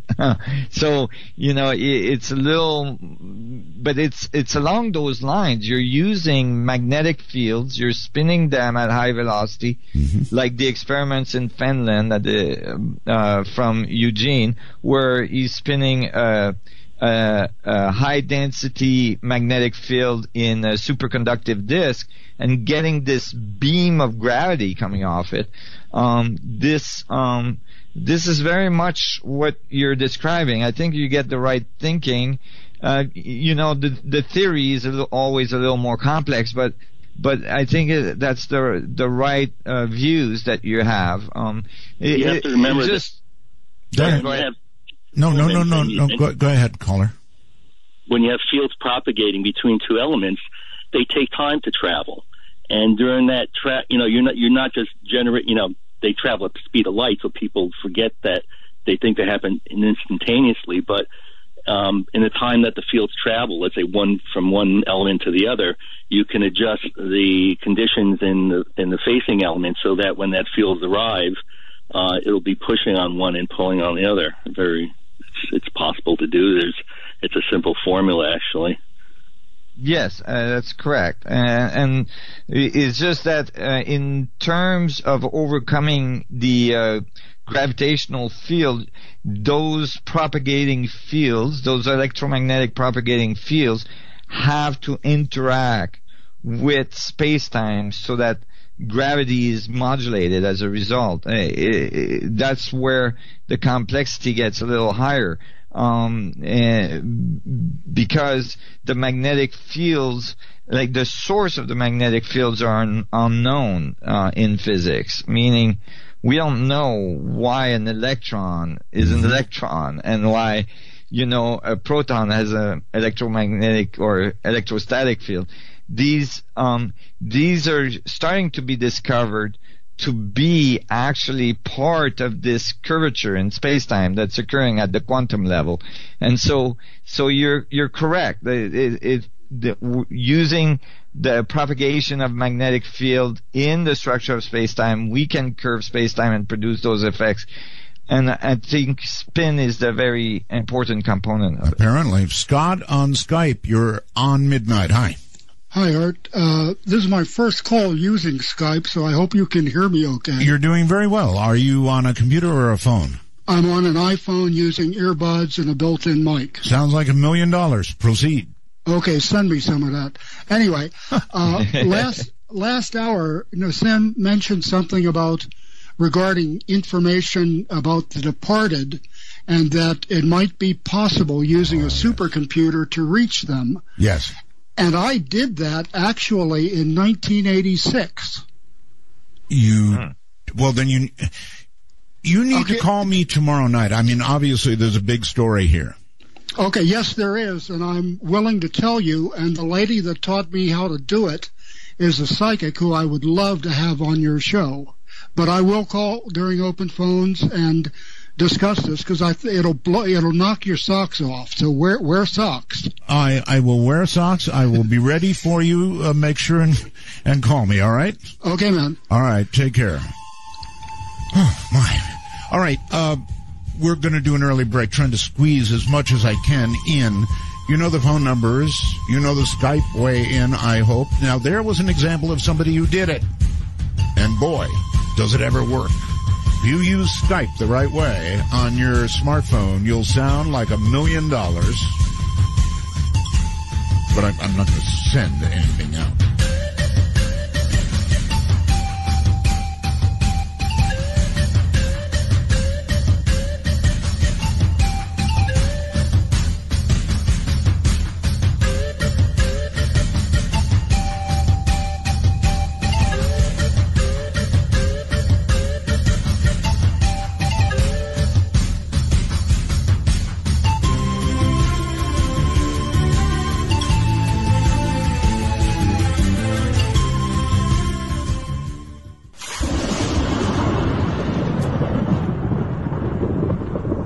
Are you still there?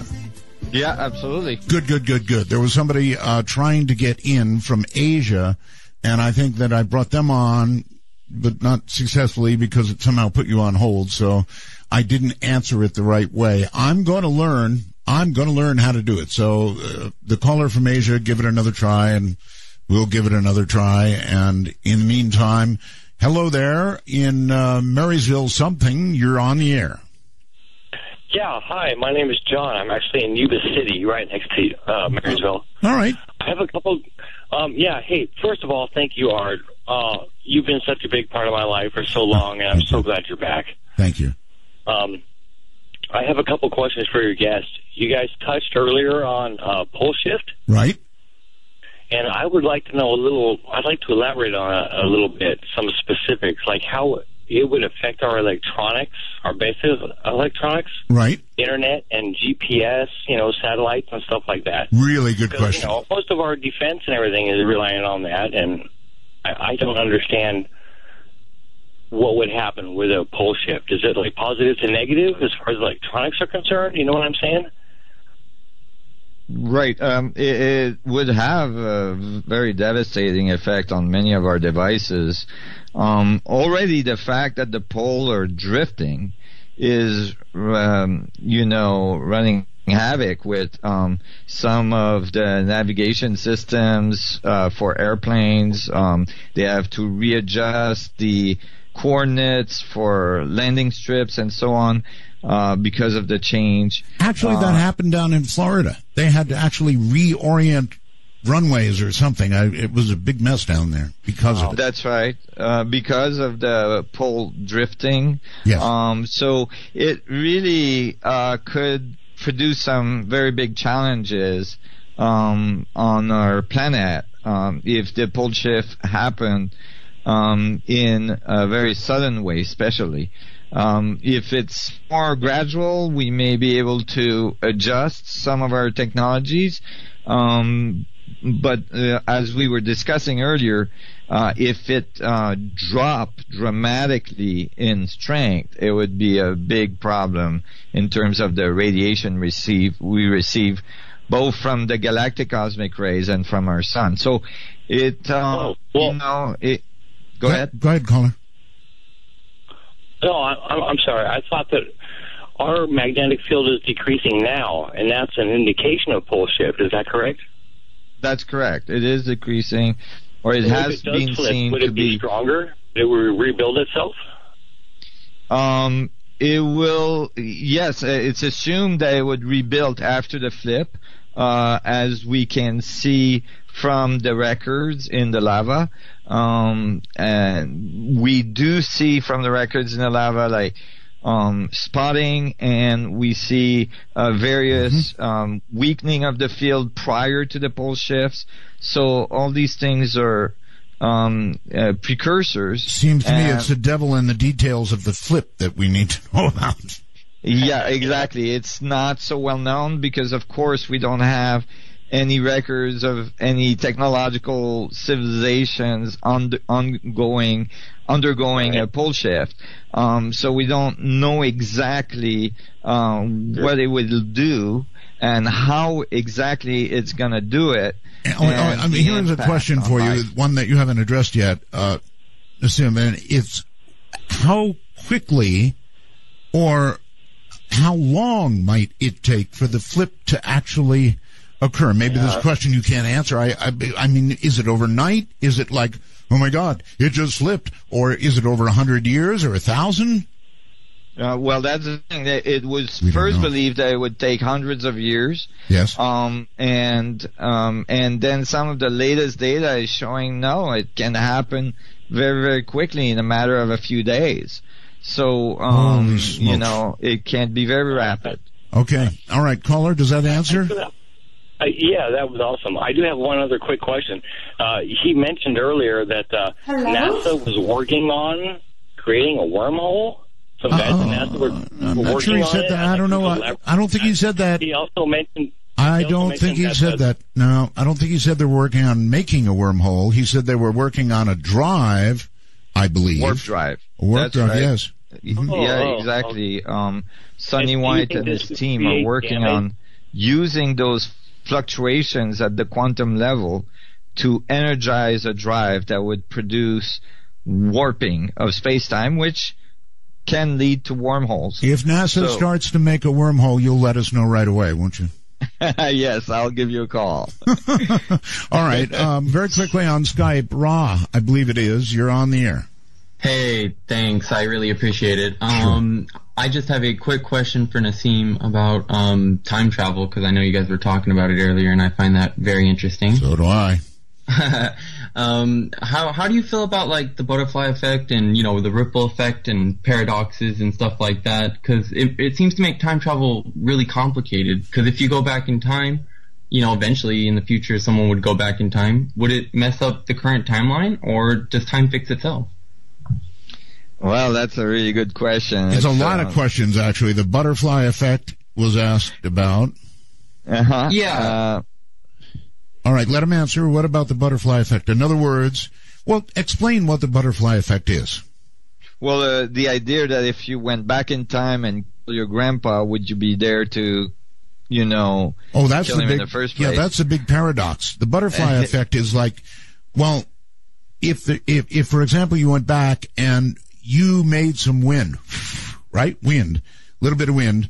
It might, in the future, cause a full-blown typhoon that kills millions. That's right. Right? Right. The butterfly effect is that a small change could create a very large change eventually. Yes. And,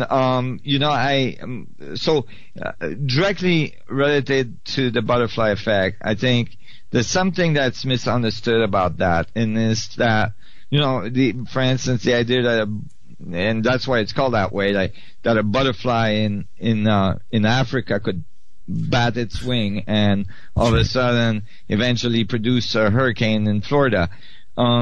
There's scale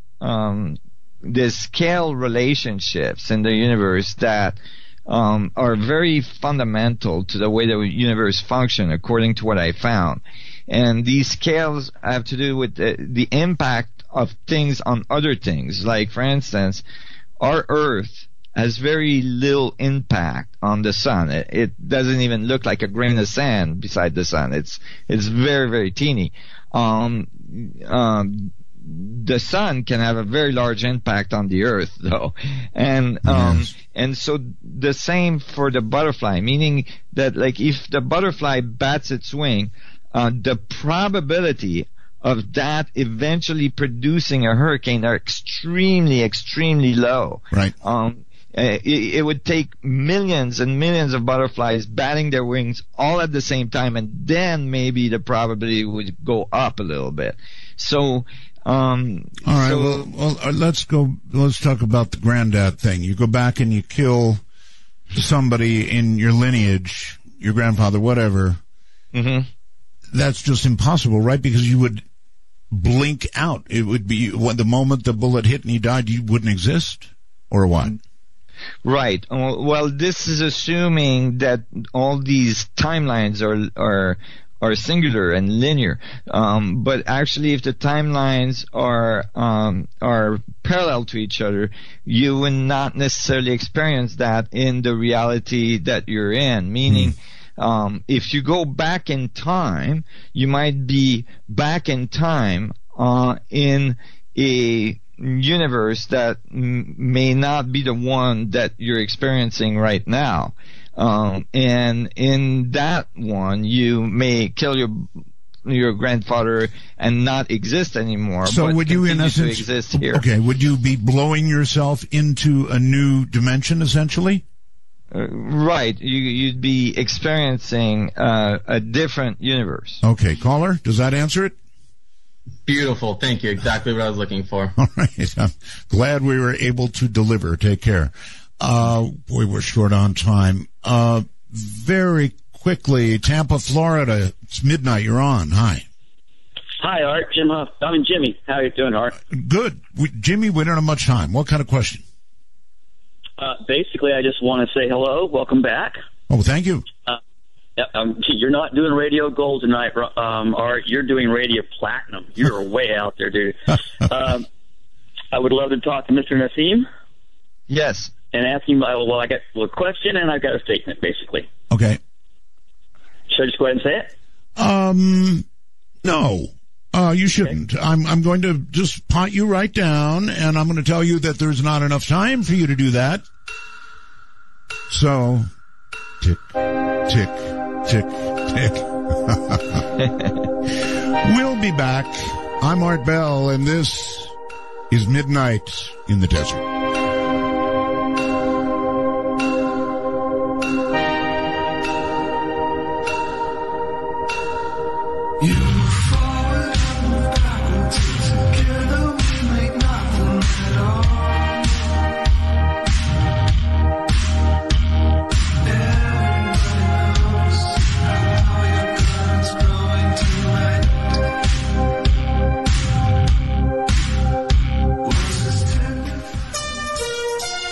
For Dark Matter News, I'm Leo Ashcraft. Have you ever regretted sending an email and wish you could take it back? Or maybe you've worried about sending confidential information over email, especially after seeing the damage a large-scale email hack can cause, like the one that hit Sony Pictures last year. A new self-destructing email service called Dmail aims to eliminate those concerns. The introduction of a tool that allows you to better control your messages that are sent over Gmail. With Dmail, you can revoke access to any email at any time, and in a release arriving soon, you'll be able to stop recipients from forwarding your messages to others too. The idea for the new service comes from the team behind the social bookmarking service Delicious, a longtime web staple. Eventually, the team plans to make Dmail a freemium service where some aspects will remain free for individuals while power users and businesses will pay for other features. You don't normally hear about leprosy cases today in the United States, but a warning has gone out to Floridians to beware. 9 cases have been reported in the state so far this year, and the cause is thought to be armadillos. What's the connection? Armadillos are common in Florida, and according to the Centers for Disease Control and Prevention, they are the only animal to carry leprosy, a bacterial disease that affects the skin and nerves. Each of the Florida cases this year involved people who were in direct contact with the armadillos, and the disease could be spread through saliva. What's more startling, the Department of Health reports that an average of 10 Floridians are diagnosed every year, so having 9 people already infected this year is a huge jump. While armadillos are nocturnal, it is currently breeding season, so experts warn that you may come across some babies during the day. They may be cute. They can also carry the disease. So make sure you and your kids stay clear of armadillos. This is Dark Matter News. The FDA has approved a device that lets the blind see with their tongue. Developed by Wisconsin-based WICAB, the device translates visual information from a video camera into gentle electrical stimuli on the tongue. Eventually, users are able to interpret the signals to see where objects are located, how big they are, and how quickly and in what direction they're moving. If only Nikola Tesla were alive to see this now. A group of Russian physicists are picking up from where he had left off, using his patents and ideas to finally create the masterpiece that had been long suppressed, wireless electricity transmission. Their work has been largely forgotten, and just like Tesla himself, they have not reached their funding goals, but they still seem to be publishing updates regardless. In 1891, Nikola Tesla gave a lecture for the members of the American Institute of Electrical Engineers in New York City, where he made a striking demonstration. In each hand he held a gas discharge tube, an early version of the modern fluorescent tube. The tubes were not connected to any wires, but nonetheless they glowed brightly during his demonstration. Wireless electricity transmission solves a number of problems. It allows people to receive electricity without large-scale infrastructure costs. Transmission to remote locations becomes feasible, and terrain is no longer a restriction. This one invention could well grant billions of people access to life-empowering electricity, assuming they succeed. Imagine watching TV via the power of lightning. By using the Earth as a dynamo, or by making use of the existing potential difference between the ionosphere and the Earth, Tesla had hoped to be able to generate electric charge, which would be then dissipated around the world. The man was ambitious. Tesla's ambitions were thwarted by money. The first real Tesla tower, the Wardenclyffe Tower, was near completion and showed encouraging signs. The project would be abandoned when Tesla himself spent all of his savings on the project.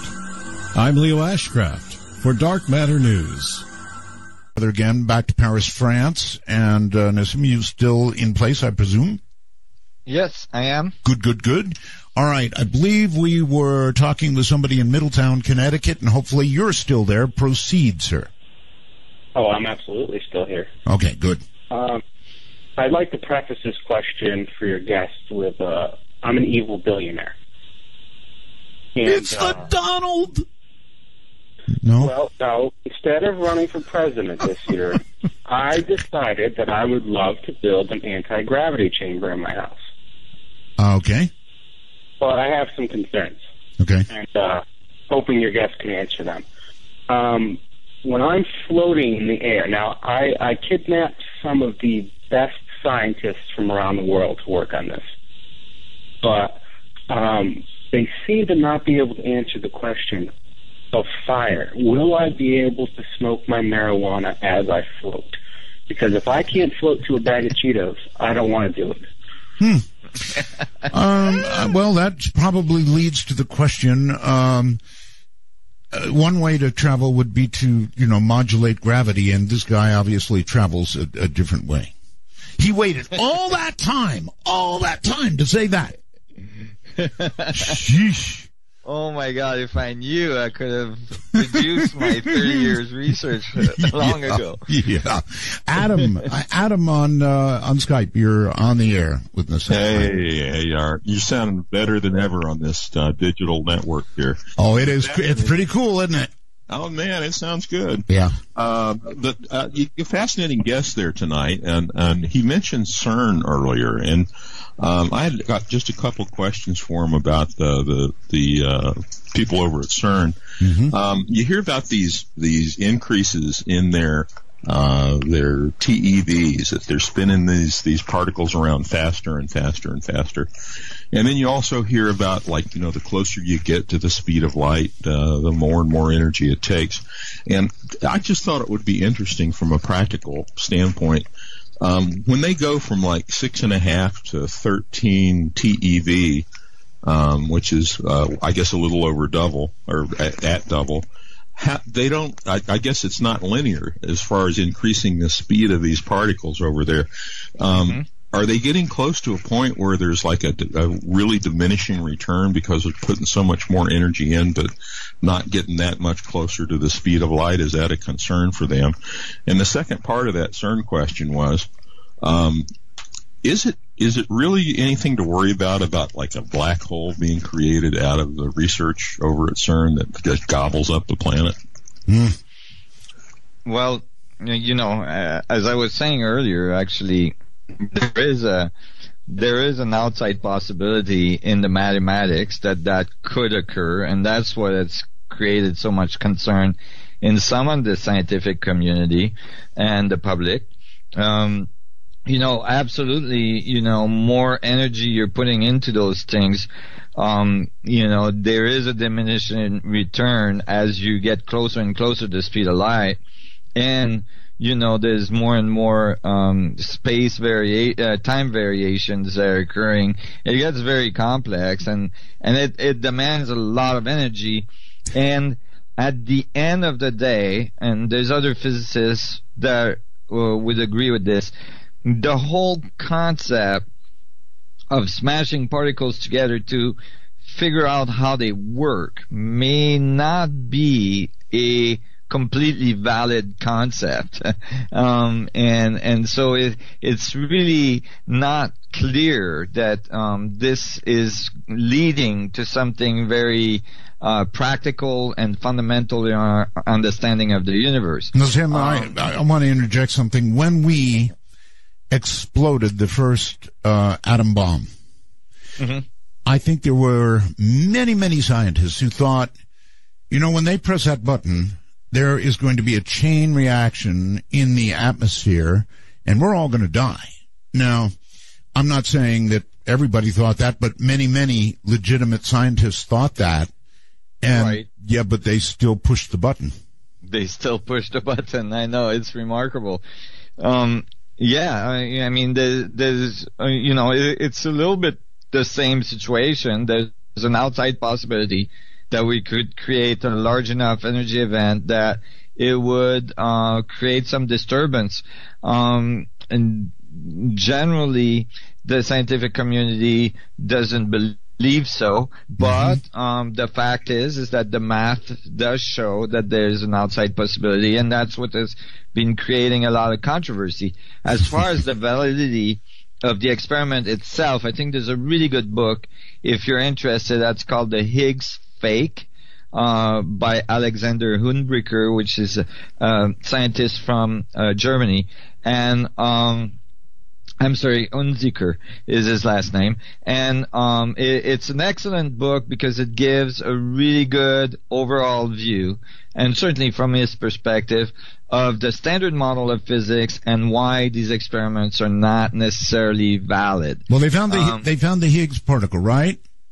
They say they did, but that's the point, is when you do the analysis, at the end of the day, it's really unclear that they found anything. Well, now they're looking for something they claim smaller than Higgs. Right. But this is the problem with these accelerators. We've been doing this for a few decades now, is that, we're always going to want to build a larger one and get a smaller particle.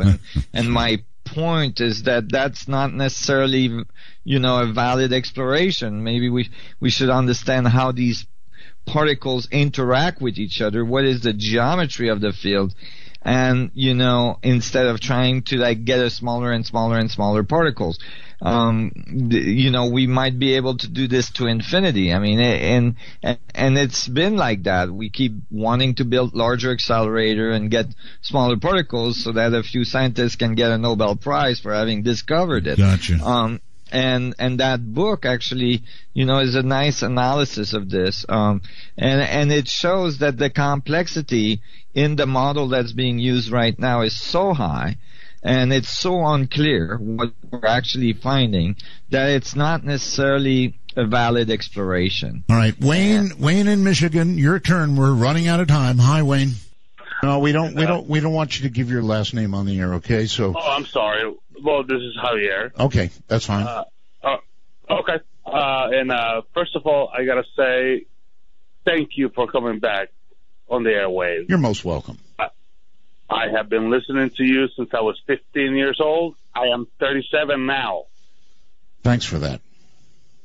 And I have a question for your guest tonight. Yes. Mr. Nassim Haramein. Very good. Yes. It's a hard pronunciation. Haramein, yes. Yes. You're in Paris, France.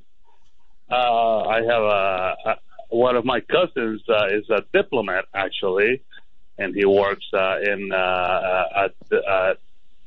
the Salvadorian embassy in Paris, France. All right, sir. Do you have a question? Because we're way short on time here. I do. I'm so sorry. Okay.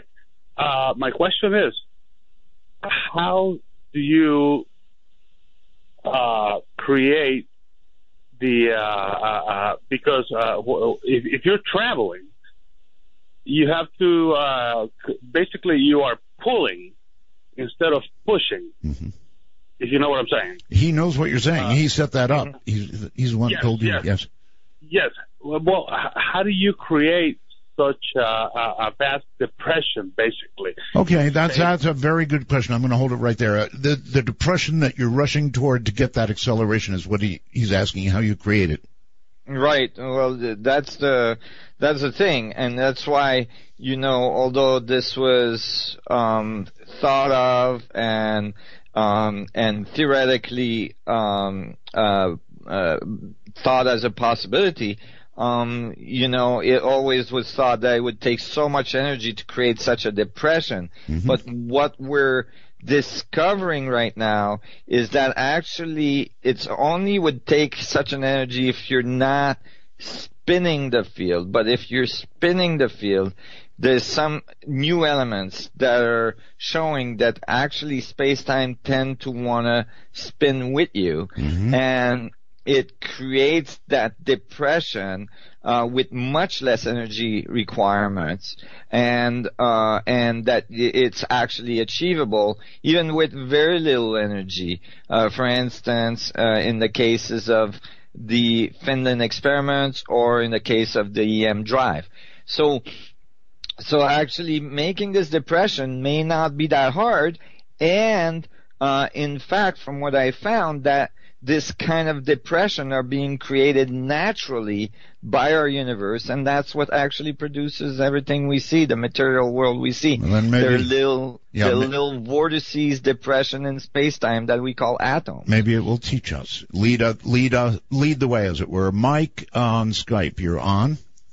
Hey, Art. Just wanted to say you and Nassim have been the most fascinating thing I've ever heard. I'm very happy to be a part of that. Thank you. My question here tonight is, earlier we had talked about this idea that information kind of persists. And so my question is, does that open up the possibility of teleportation if we're able to extract that information and reconstruct it? Ooh, interesting. Very good. Absolutely. It does do that. It does predict that this kind of stuff can happen, and it has been somewhat achieved by various experiments, some in Australia, the Sydney universities, where they were able to teleport photons of a laser beam and so on. So it actually is in the works as well. This beam me up Scuddy thing could be a possibility, absolutely. And as well, you know what, Art, some caller earlier, we were talking about psychic phenomena and so on. This new view of the universe where there's this field of information that connects us all of a sudden, starts to explain phenomena that have been in the folklore for hundreds of years, about people being able to remote view places they've never been at. Yes. And all these things, remote healing, all this stuff. It starts to make sense. It starts to connect the dots. Universe. It connects the dots. Right. Exactly. Mike, does that answer it? It absolutely does. Thank you, guys. Nassim, I'm going to go download your paper tonight and just tear into it. Thank you. All right. Thank you very much. Good on you.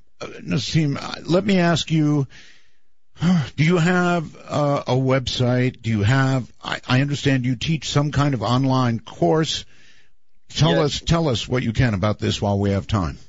Yes, well, we have a website called resonance.is. Resonance is. Oh. How cool is that? People can go there and download my papers. There's all sorts of information. Actually, what's really cool to read is the articles that we publish there. So if you go to the news and frequently asked questions, you can get on our articles list. And actually, we just published an article on the EM drive and all this stuff.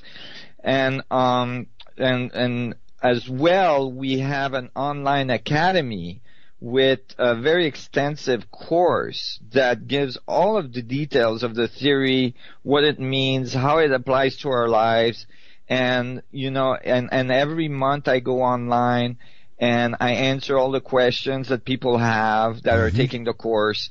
And so there's all sorts of ways people can participate. They can become a member of our foundation, nonprofit foundation, research foundation, and get updates on what we're doing and all this. So resonance.is is our website. What a neat URL, resonance.is. Yeah. On the phone, hello there, you're on Midnight. Hello? Yes, hi. Hi, Art. Yes. Hi, Art. Oh, man. This is wonderful to talk to you. Well, thank you. Absolutely wonderful. Real quick, I think we're missing the big point here that he's trying to tell us, and that it has to do with spin. And I think that the theory of everything is going to come down to this idea of spin, because if you look at our solar system, if you look at our planets, if you look at even molecules and atoms, I believe that the very protons and electrons and everything like that even spin. I don't think that we missed it at all. I think that he laid it out very well earlier. I don't think we missed it. I'm saying that he was talking about the idea that he's trying to figure out an equation for the theory of everything. Oh, I see. Yes. And I think that that spin this concept of spin may that the equation that he's looking for may be in this idea. And just real quick, I even think that the Big Bang has this expansion, but I also think that it's also spins. I think that the Big Bang also has a spin to it, and not just an expansion, and that the universe itself is actually spinning. I think you're absolutely right. We are so out of time. One last call, maybe. Cedar Rapids, very quickly. You're on Midnight. Hi. Hi.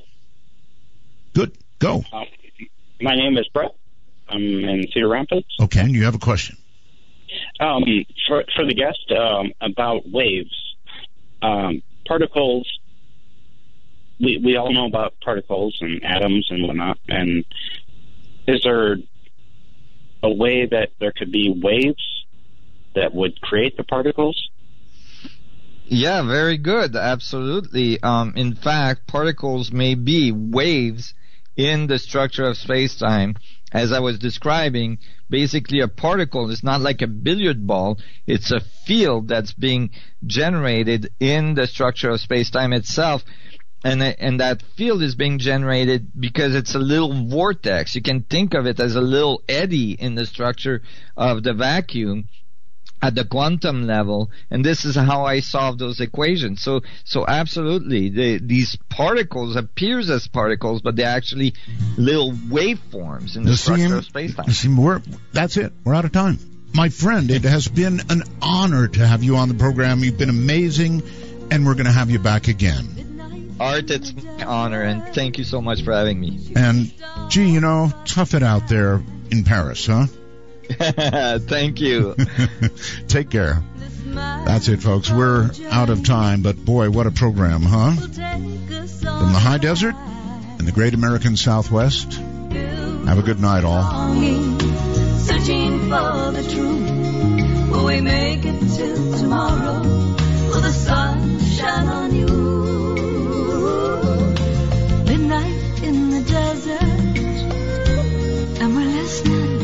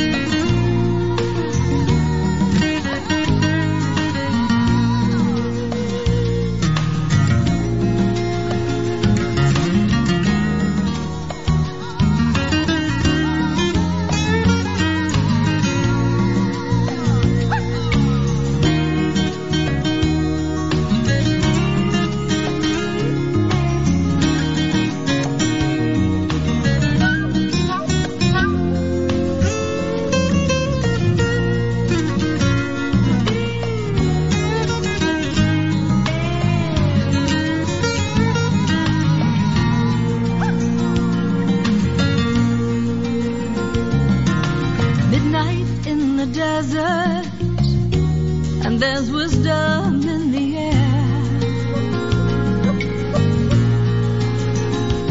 I've been looking for the answers.